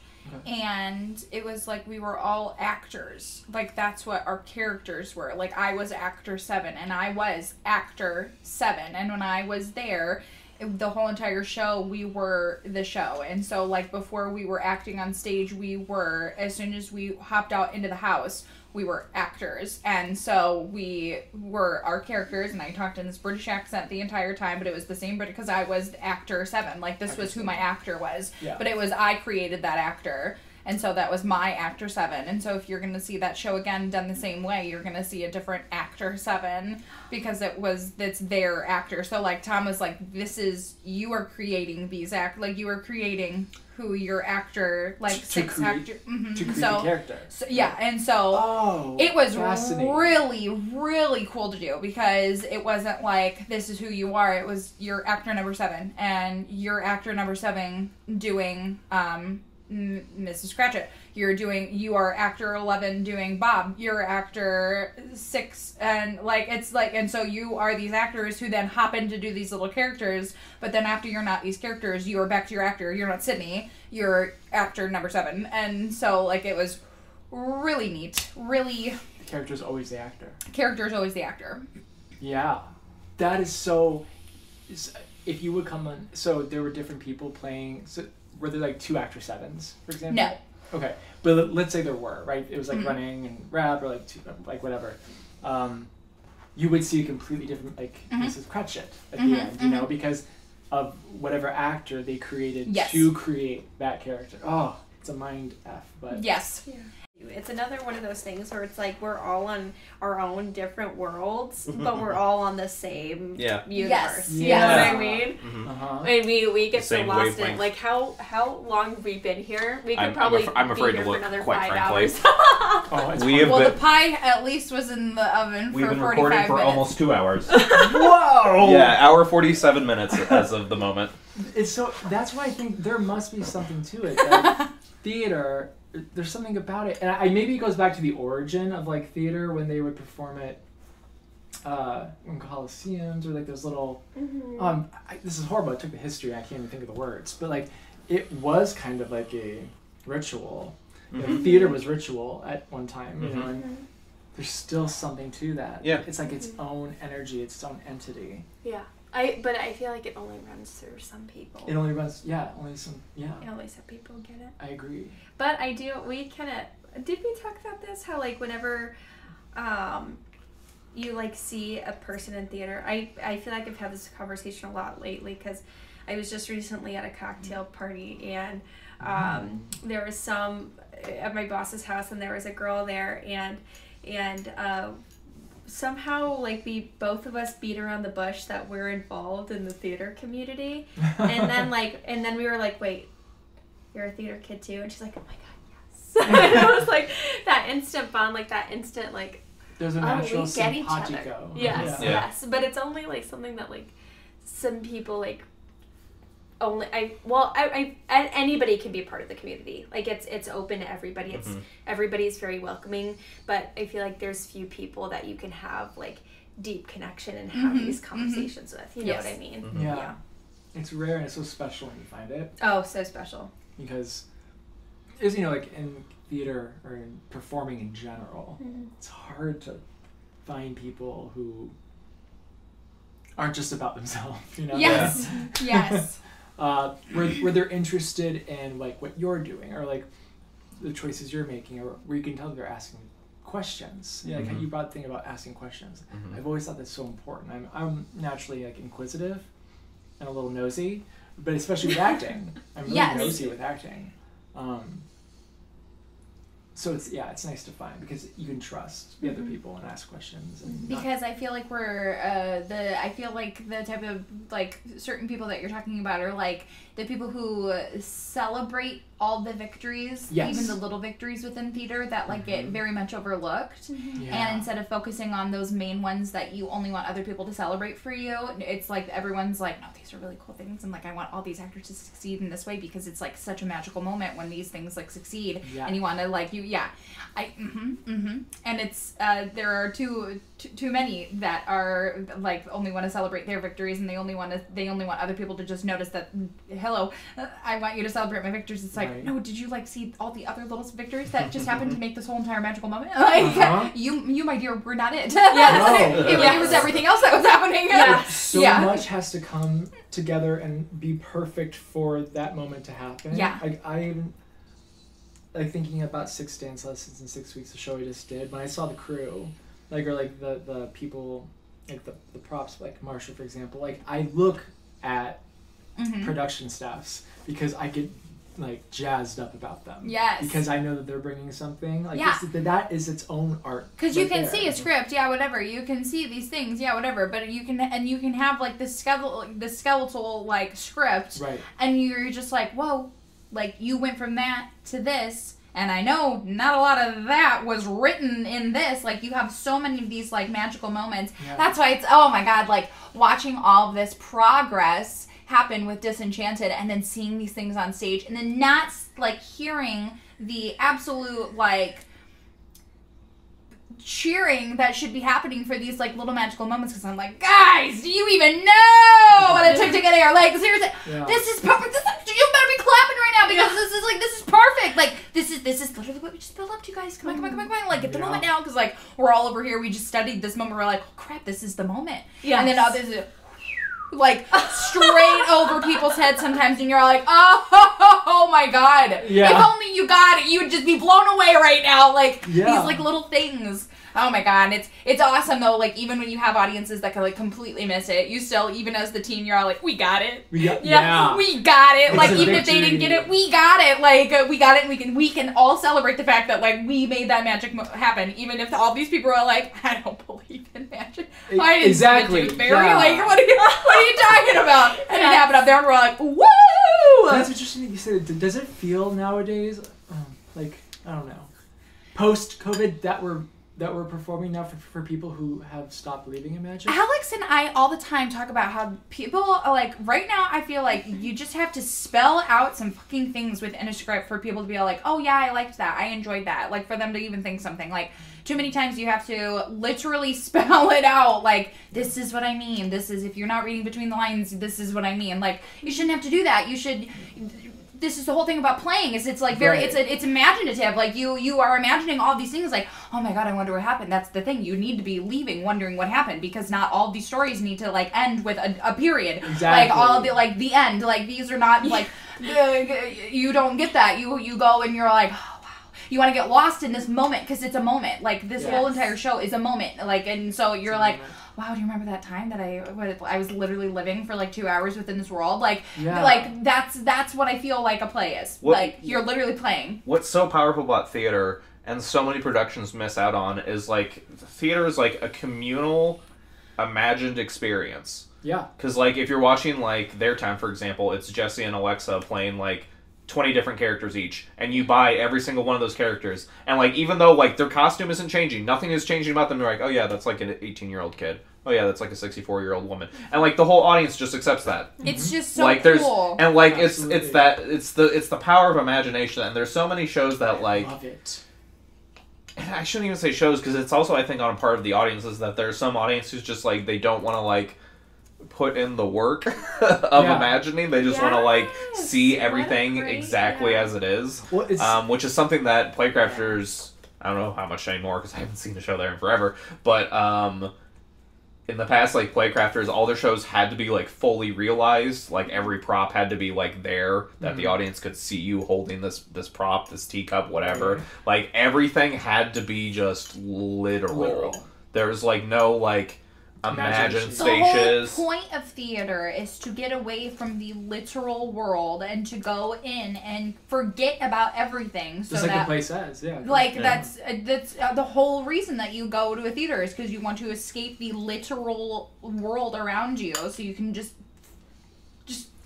and two, melt as an audience, within the world. You're escaping world. your world, and you're finding yourself in like another world, right? Because we see ourselves in the people or the art, and it's interesting because that's really how it pulls me out of my own world, and I can really, if a play can do that, if a production can really pull me out of my own world, so I'm not the actor sitting in the audience being like, oh, I see how that happened, or I wonder how what's going on there. That they've really done their job. So seriously. Like I could really enjoy myself at Disenchanted. Like I had a great time. I have to tell you, I get lost in the characters. Like, and so did we, you know? Yeah. Like it doesn't feel like I am putting on a show. It feels like I am Belle going insane. I'm Little Mermaid just walking on stage at that point. She's just she's just there. And, like, I very much feel like I hate capitalism when I am Rapunzel. I'm very much like, fuck you guys, stop buying my merchandise. I'm not getting none of it. Like, I really do. I don't feel like I am a character at that point. Or, like, acting, you know what I mean? Like, question for you, for both of you, I guess. And for you, it would be like the monologue at the end, like when you're jumping in between like the guy who hit the car, the medic, yourself, all those people, and then for you, like when you're having to jump between those three different characters who are so very different, completely different people. You know what I mean? Like, as an actor, what's that? How do you? Because you both do it honestly and authentically. How do you do that? For like, what's your process? Like, what goes through your mind? I think because I've worked with so many people who have always brought up the question of who is your character? Like, clearly you have all these lines on the pages, but, like, behind the lines and, like, when the book is closed, like, who is your character? And it's nice in my case that, like, I have these iconic Disney characters who you know the stories within and without, because it's these iconic Disney characters that you're always going to know. But then you have to put yourself in their shoes in the year of 2021 and see, like, I mean, would I want to give up literally having a whole ass fucking mermaid fin just for a guy that I never even met, but I just thought he was on a ship and I was like, oh my god, what a fucking cutie. And I'm gonna get my legs and just give up my entire life. I mean, like, and then that me as the actor, I have to be all like, no, I would be like pissed. Like, I've always wanted to be a mermaid. What are you talking about? Like, and then I'm gonna give up this fin for legs. I know what my legs are. Fuck these things. I want a mermaid tail. And so I feel like as Sydney, I am making the acting choice to be like, no, this is stupid. I hate shaving my legs twice a week and like being annoyed and everything. And I also like, I feel like it's easy because I feel like I feel for the characters at that point. So by that time you can like actually identify with something that you're feeling. Like, when I walk on stage as Rapunzel, like, because right before that, I'm in my Little Mermaid costume, which at that point, I feel like I'm just kind of go free. Like, I mean, I gave up my fin, might as well just go with the party, and, like, it's just, like, all these things. But Rapunzel, I feel very powerful when I am Rapunzel, and I have that badass fucking costume on, and that heavy-ass, beautiful, iconic wig, and I don't know, I feel very powerful, and I have a statement, and I feel like Rapunzel needs her statement to be said, and I feel like I am her voice, and I have to be loud about it, and she has a message, and she's not saying it to whisper it, and like, so I feel like I am doing these characters, they're what was meant to be, like, I'm carrying on their message, because that's what they want me to do. I love it. I love that. It's like the strategy is like an emotional authority. How about you? I feel like with this one specifically, jumping between the characters, I wanted to like keep it within like Max, and so it was more like what did it sound like to Max, and then yeah, I guess it was just like what is Max really hearing, and so like it's almost like I had this not out of body quite, but it's like there's a voice that my character would hear, and this is just how it's coming out because that's what I'm hearing if I was in that situation. Like, I put myself there. Empathy. Mm-hmm. Yeah. Yeah. What I thought was interesting about both of your performances is that, to me, Adam's different Max and Max as Max, there we go, to me felt like two distinct entities, whereas Cassie, with your performance, I felt like everything was filtered through Max, and I connected with that choice, because Sydney and I were talking back afterwards, and we were like trying to figure out, I was like, which one do you like more? And Sydney was like, well, I like Adam's more. And I was like, really? Because I kind of like Kassidy's more. And so, like, even between the two of us, like, we didn't have, like, an agreement on, like, which one, like, resonated with us more. And for me, the thing that I resonated more with was, like, that seeing everything through the filter of Max. Like, I really connected with your Max. Which is not what Sydney connected with. Sydney, you connected with the Max as Max, like, the Adam's performance. Yeah. How did you put it? I don't know. I liked how different they were. No, I loved that also. But I also like how I kind of got lost within who was who, because that's the point, is when does the character stop and the actor begin. And with yours, it was like they meshed together at the end, because I could like feel your transition of you going into you, and like I really liked that. But I loved that at the beginning, like because at the beginning you are now the actor as the character, and so like where the heck do you? Because I liked when I was like, oh shit, she stopped, and if I wouldn't have listened to yours first, I don't think I would have realized the times that you were Max and you were Max as Max. Yeah. And so I liked the way I listened to them, like in the order that I did. Yeah. But I liked, not that I don't even know that I liked yours more. I just liked how different, I guess, they were. Yeah. And maybe when I said liked better, that might have been the wrong way to phrase it. But like, I know what you mean. Yeah. But like so different like, pieces resonate. resonate differently with different people. Yeah. And with the podcast, every single audience is an audience of one. Yeah. Intentions don't always sit well with other people, and I'm glad that translated that, because when I was doing Max as Max, that was like the first thing that I thought of was like, this is a higher power, but it's also Max, like it's still Max. Right. So like, if this was my first time performing, and like this is how an actor, or this is how people feel like actors perform, or this is how people, or this is how a performer performs almost. And that's kind of what I thought of when I was doing Max as Max. Interesting. Is that like almost not quite a puppeteer, because I think that I still believe that like Max is this like higher power being, but it is being orchestrated, and it is, to your point, being filtered through Max. Yeah. So confusing. What? Yeah. Just imagine I'm sure that didn't make any sense. No. It makes sense to me. Just imagine if we were referring to them as actor and character, how much more lost we would be. I know, right? But what's funny is that like I almost took the same approach. You know what I mean? Like filtering it through.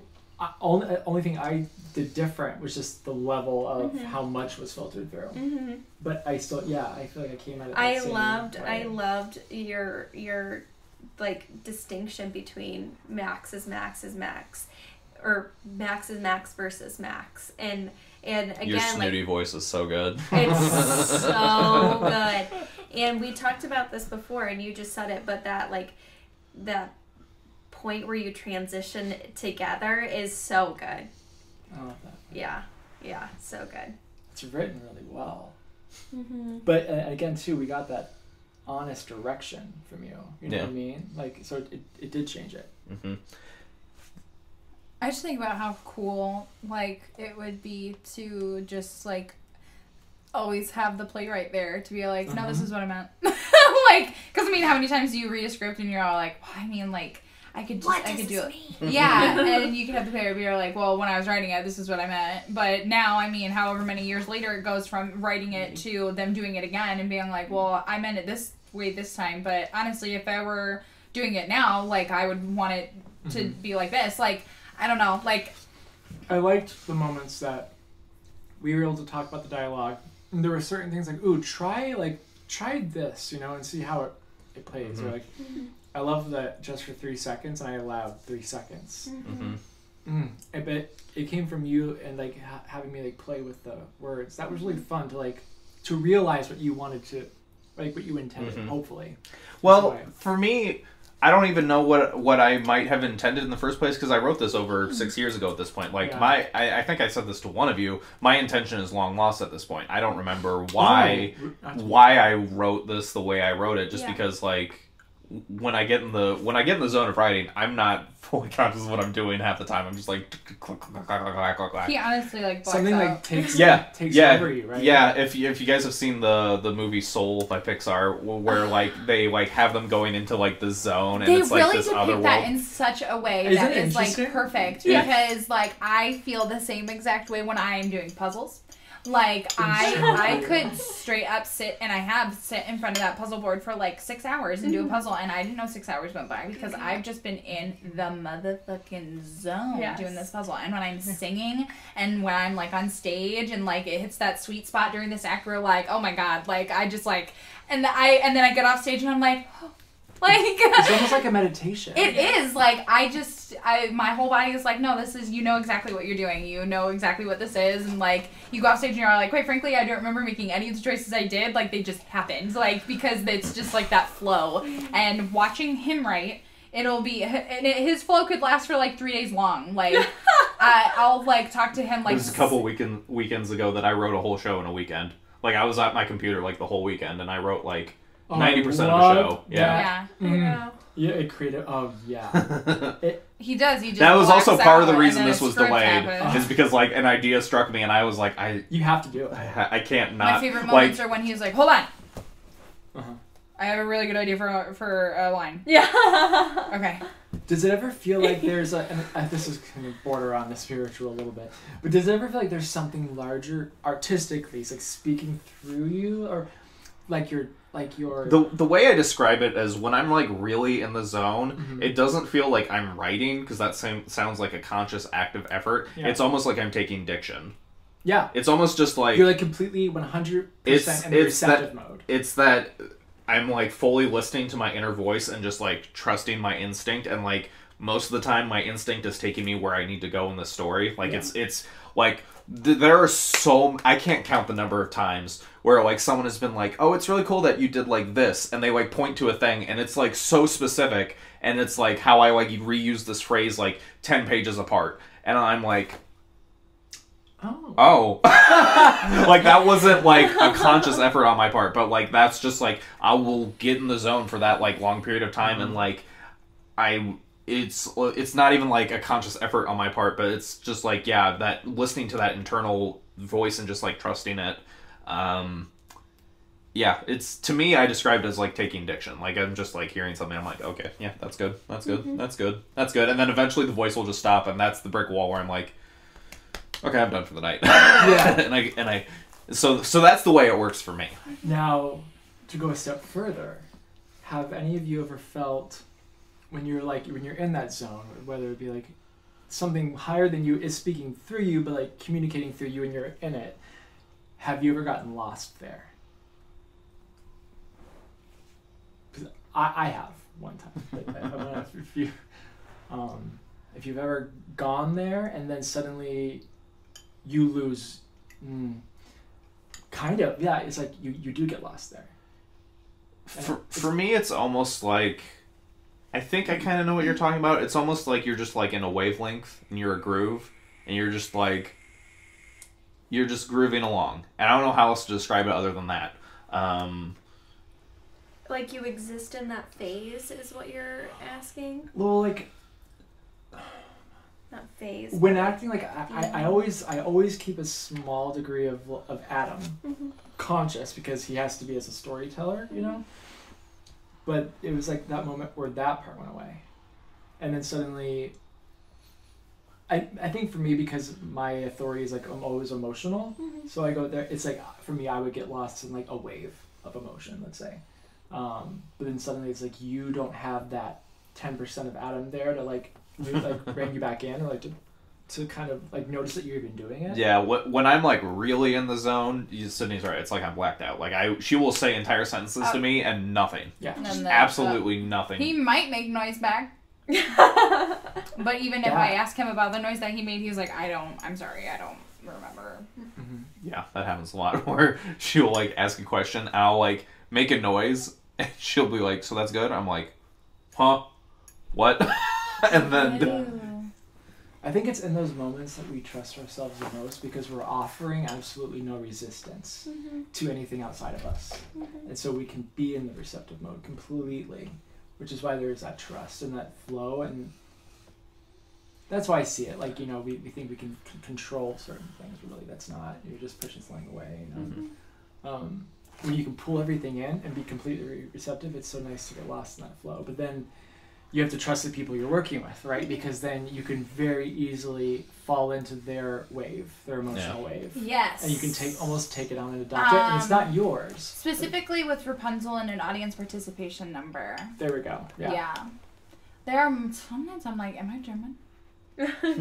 And because sometimes I'm like, there's no Sydney in there at all. That was all Rapunzel. And then I'm like, where'd Rapunzel come from? Sydney. That's a cute little circle there. It's like Black Swan. It's like...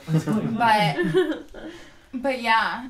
But sometimes the audience also takes you out of it, which is upsetting and audience crushing. Participation is so difficult. I wonder if they realize that they play as almost as they big don't, because like I said, No. it goes right over their head. If it's not spelled out for them, even when it is spelled out for them, they're like, was I supposed? I mean, I didn't like. Was I supposed to be? Yeah. Yep, you were. Audiences, do you think audiences have gotten lazier because of cinema? Or because of just culture? Ooh, cinema. Interesting. I don't know that I have a frame of reference because, relatively speaking, I mean, I've only been experiencing audiences for 10 years. I don't know over the course of that 10 years I've noticed a change, but I also don't know that I've been paying enough attention over the course of those 10 years. I just think... I don't think we're old enough yet to really... It might... I think it might even be like a regional thing, because I think it's, in particular, Quad City audiences just really don't... Get it. Fuck with thinky shows. Like, They shows don't where get you it. have to come and think. Like, that's why, like, musicals always do really well, because musicals, most of the time, aren't really tackling anything of, like, significant and also, importance. They really kind of slap you in the face with clap now, the song's over. Yeah, and then you get clap. you get a button and everything. Like, you get And- prompted. a button. Yeah. That's why it's like those little magical moments that you know you made happen, and there's like no way it would have happened without you guys. It's like, damn, you didn't clap there? Like, are you paying attention? Like, Like, are part of it. did you hear that monologue? Did you hear that, like, bam of a phrase that she said to him right before she left? Like, I feel like I'm the only, like, sometimes I feel like I'm the only, like, person in the audience that goes to theater, and, like, People I'm like... get hung up on theater etiquette, too. That's a thing. Oh my also, gosh. that is really annoying. But I feel like, also, to your point, talking about, you know, audiences getting lazier, I feel like... And I hope it's not me as an audience, or I hope I'm not. I mean, Matt and I always have a good time whenever we go see shows together. We are fucking hollering. We're so annoying. But like, even, like, we went to Chicago about a month ago, and we saw a couple comedy shows, and I've seen a few shows since then in general, and I feel like audiences are getting, like, quieter, or not, and I don't know, sometimes... I think it could go either way. Like, maybe they're quieter because they're thinking. I don't know, but that's a good observation that you made. Or, I'm sorry, a good point that you made, that audiences could be getting lazier. Because even, like, at the comedy shows I went to, they're like, are you guys here right now? What I've learned from, like, bootlegging and, like, having all these people come up after the show and, like, right before they leave, they're all like, we had a great time, good job. And it's like, are you sure? I didn't hear you laugh at all. Like, thanks for saying you had a great time, but can you, like, let us know next time? Like, I feel like sometimes they're not sure if they're allowed to. Or, because, I mean, like, I've always heard, like, it's a theater, you gotta be quiet in the theater. And it's like, well, no, because we kind of thrive on your reactions, and you are definitely a part of the show. Like, yes, we're doing the same show over and over, but every show is not the same. It's like Monsters Inc. The screams. Oh my it's god! Like audience participation is like, what gives us energy. We shouldn't have to have. I mean, if we have to have a sign with light up that says applause or aw, or, you know, like, do something, because, like, that's the whole thing about theater is that you're playing, and so you're laughing and you're crying and you're doing all these things because you're imagining all these things. Like, you're putting on a show, like, so.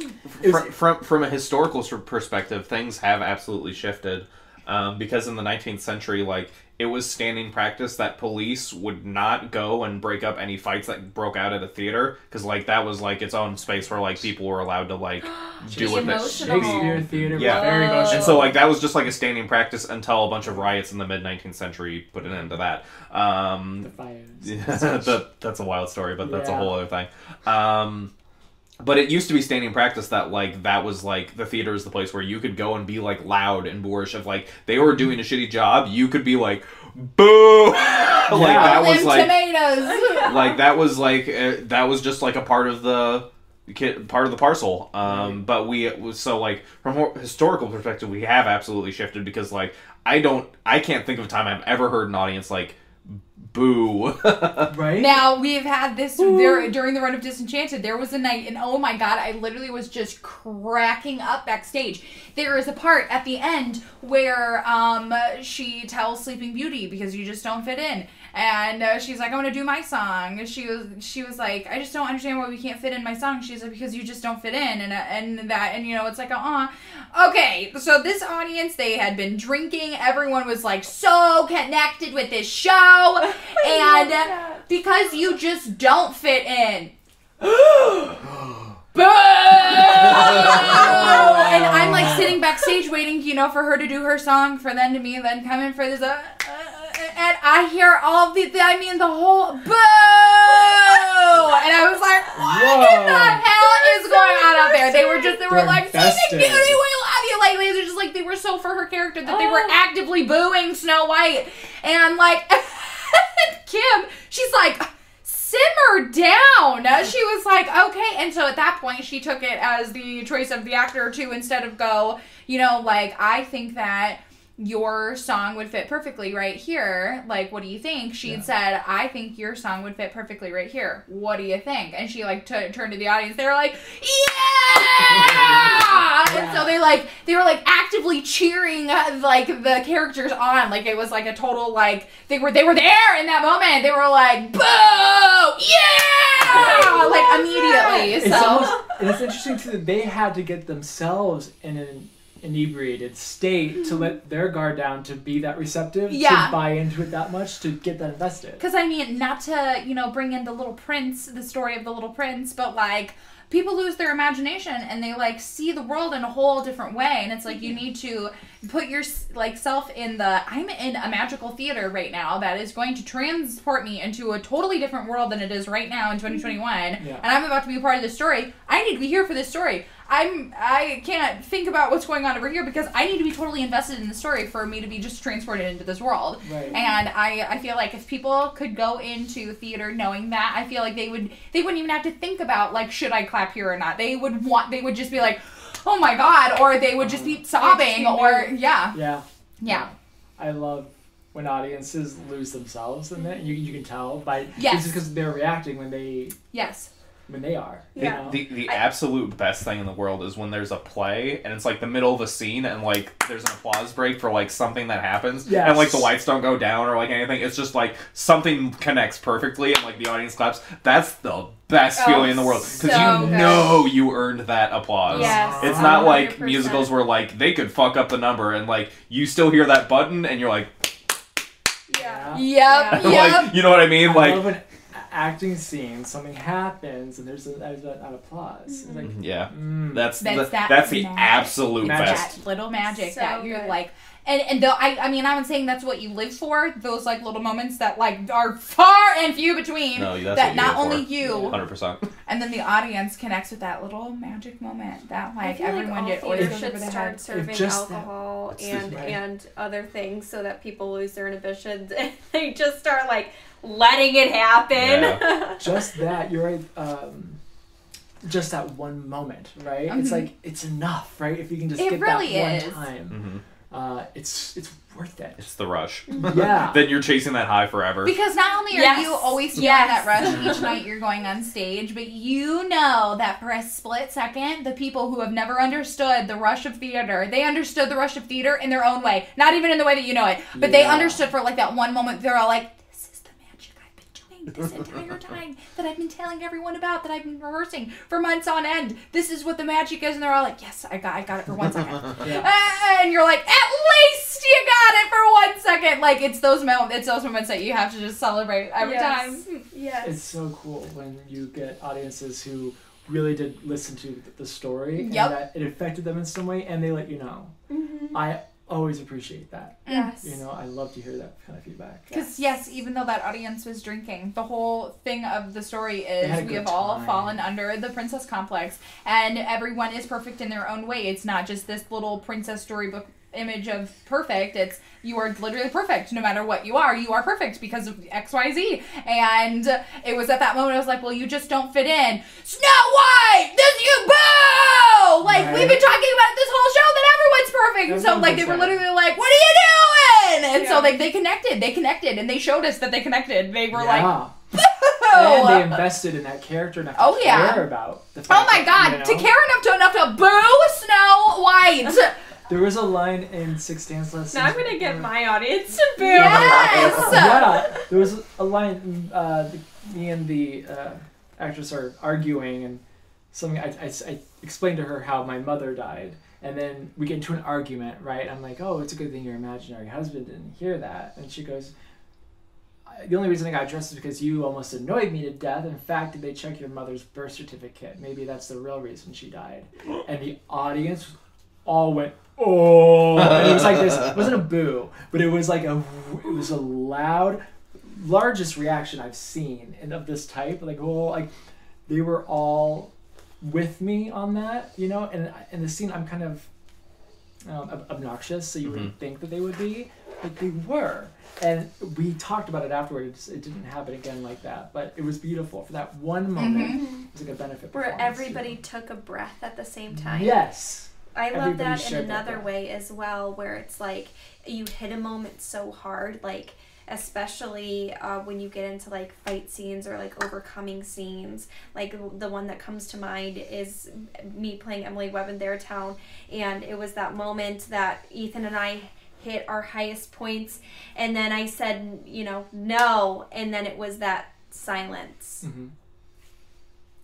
Where like you could literally hear the pin drop. That was the slap. Yes. In Some Girls. Yes. Oh, was it? Oh, man. You slapped and then it was that same silence. Because you don't even really see it coming. Because it was such a buildup. It was like we were speaking, but nothing was being heard, and it was like this was the last resort, and it was just this like bone-numbing slap to the face that just said more than words could, and the audience heard it. Like they heard the unspoken. Like they heard everything. Yeah. It's that moment where like, and I feel like you can always tell like.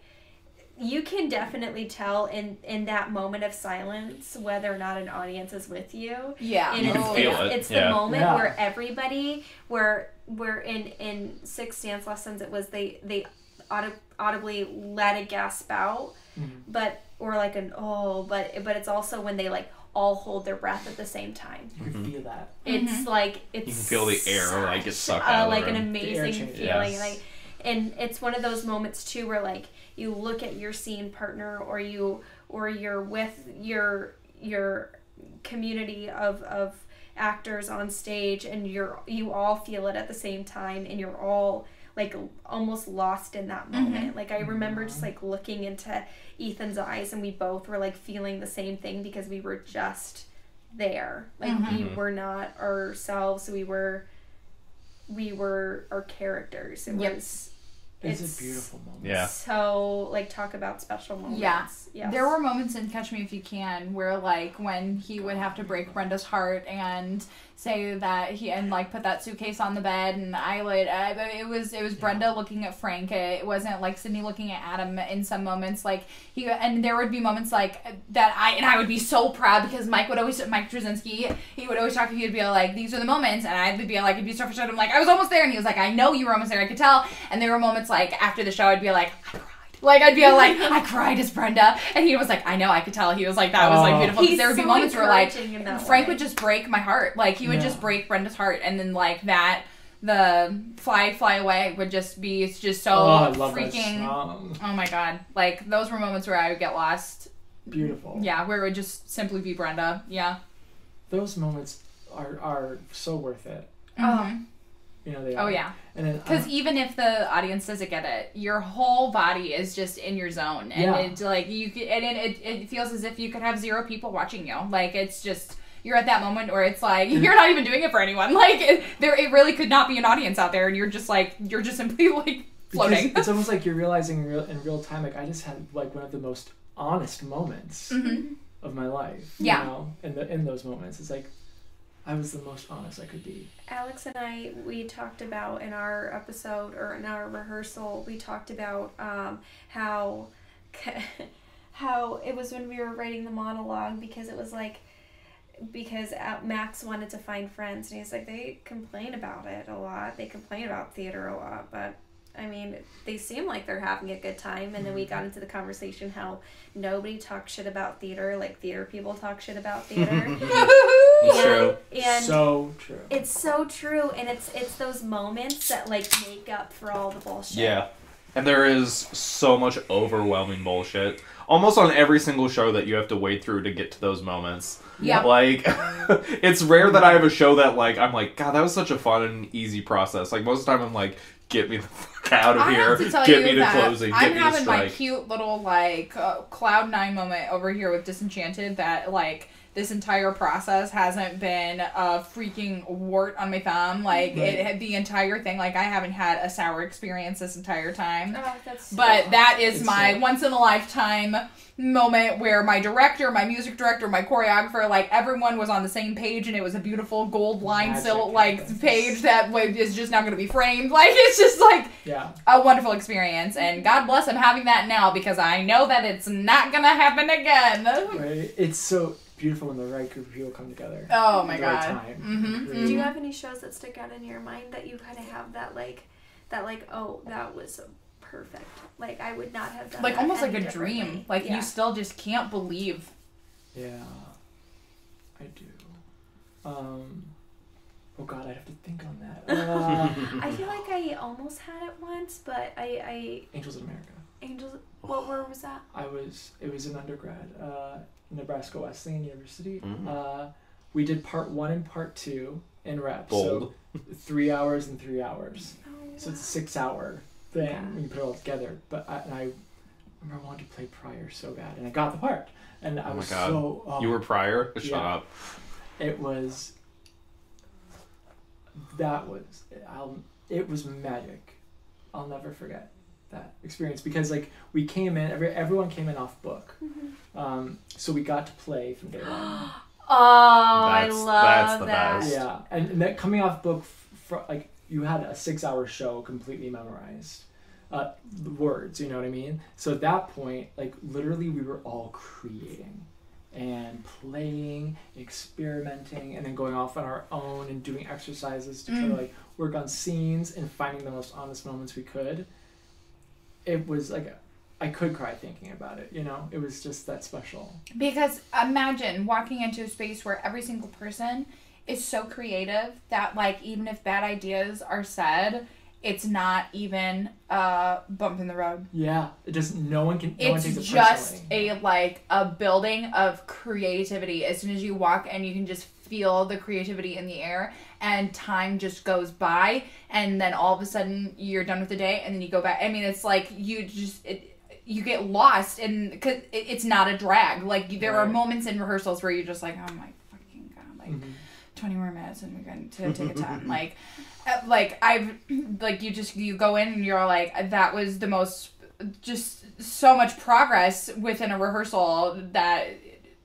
It just is magic. It literally is just magic in a building. That's why I've never gotten stage fright, because which is weird to say, right? Because I know like everybody has stage fright to some degree, you know? But like I've never had it because I think because when I was younger, I think a director told me, if Adam, if you're nervous, you're making it all about yourself. And I was like, oh, you're right. That's a great way to put it. I mean, yeah. I've never heard that before. It's true. I like that. And so I tell myself now, I indoctrinated that, you know, and so now I think anytime I feel nervous or like I might have nerves, whatever. It's like, I'm making it about me. It's like, it's not about me. It's like, I'm the storyteller, right?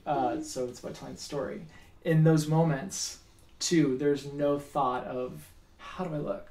Like, does this look good? Like, is it playing well? Because would my character be thinking about how they look at this point? No, right. It's like this weird little, you just melt right into your character. And it, oh my gosh. Theater is so cool. I know, I love this conversation. Theater really is just magic. It is complete magic. Because, like, you are transforming a story, but you are transformed right before you tell the story. And you're transforming while you're telling the story. And it's just, like, this whole freaking cool-ass show right in front of your eyes within a show. Because the show is honestly happening within you. And then magic, though, too. Because everybody's, like, co-creating collectively this experience.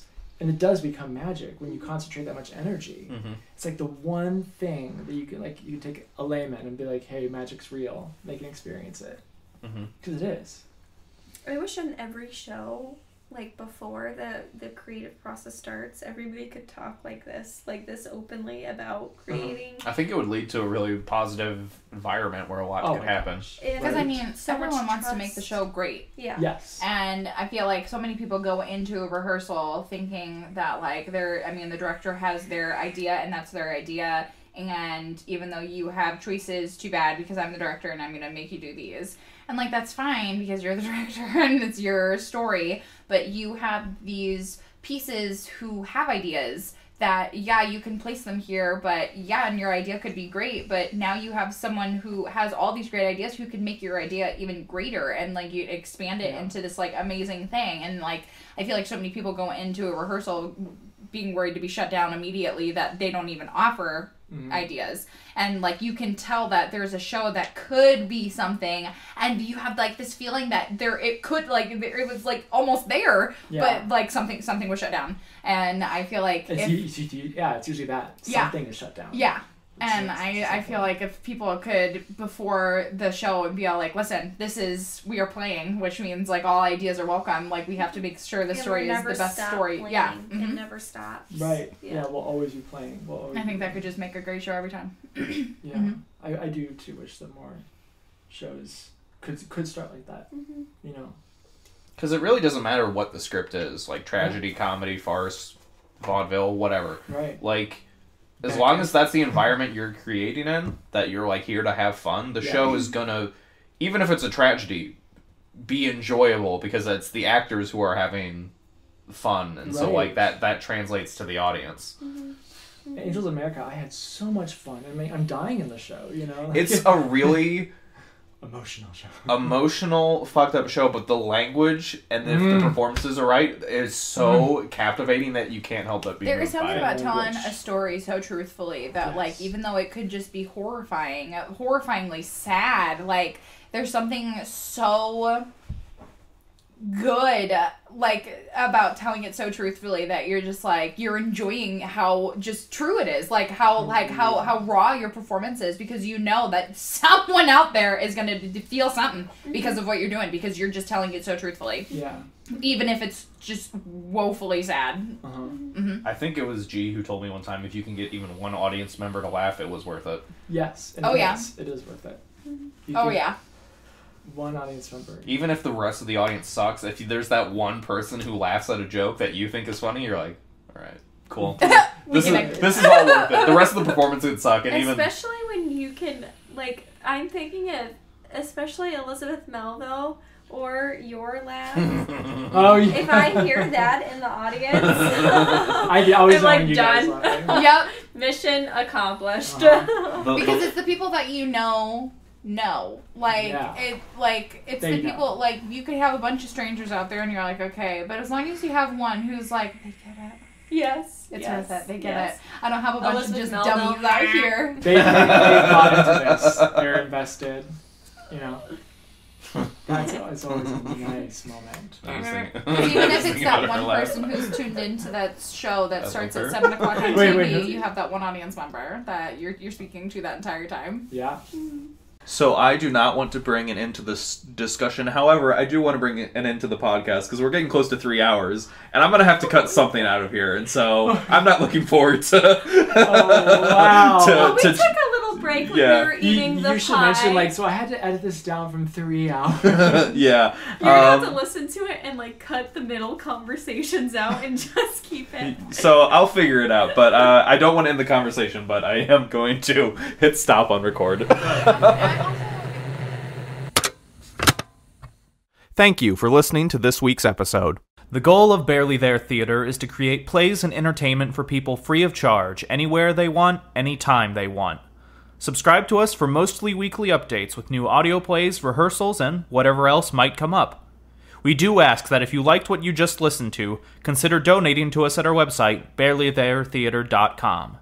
And if you're in a position where you can't afford to donate, that's okay too. Consider passing this episode along to someone who you think will enjoy it. Get a hold of us at our email address, feedback@barelytheretheater.com, or leave a comment below if you're listening on YouTube. Once again, thanks for listening to Barely There Theater.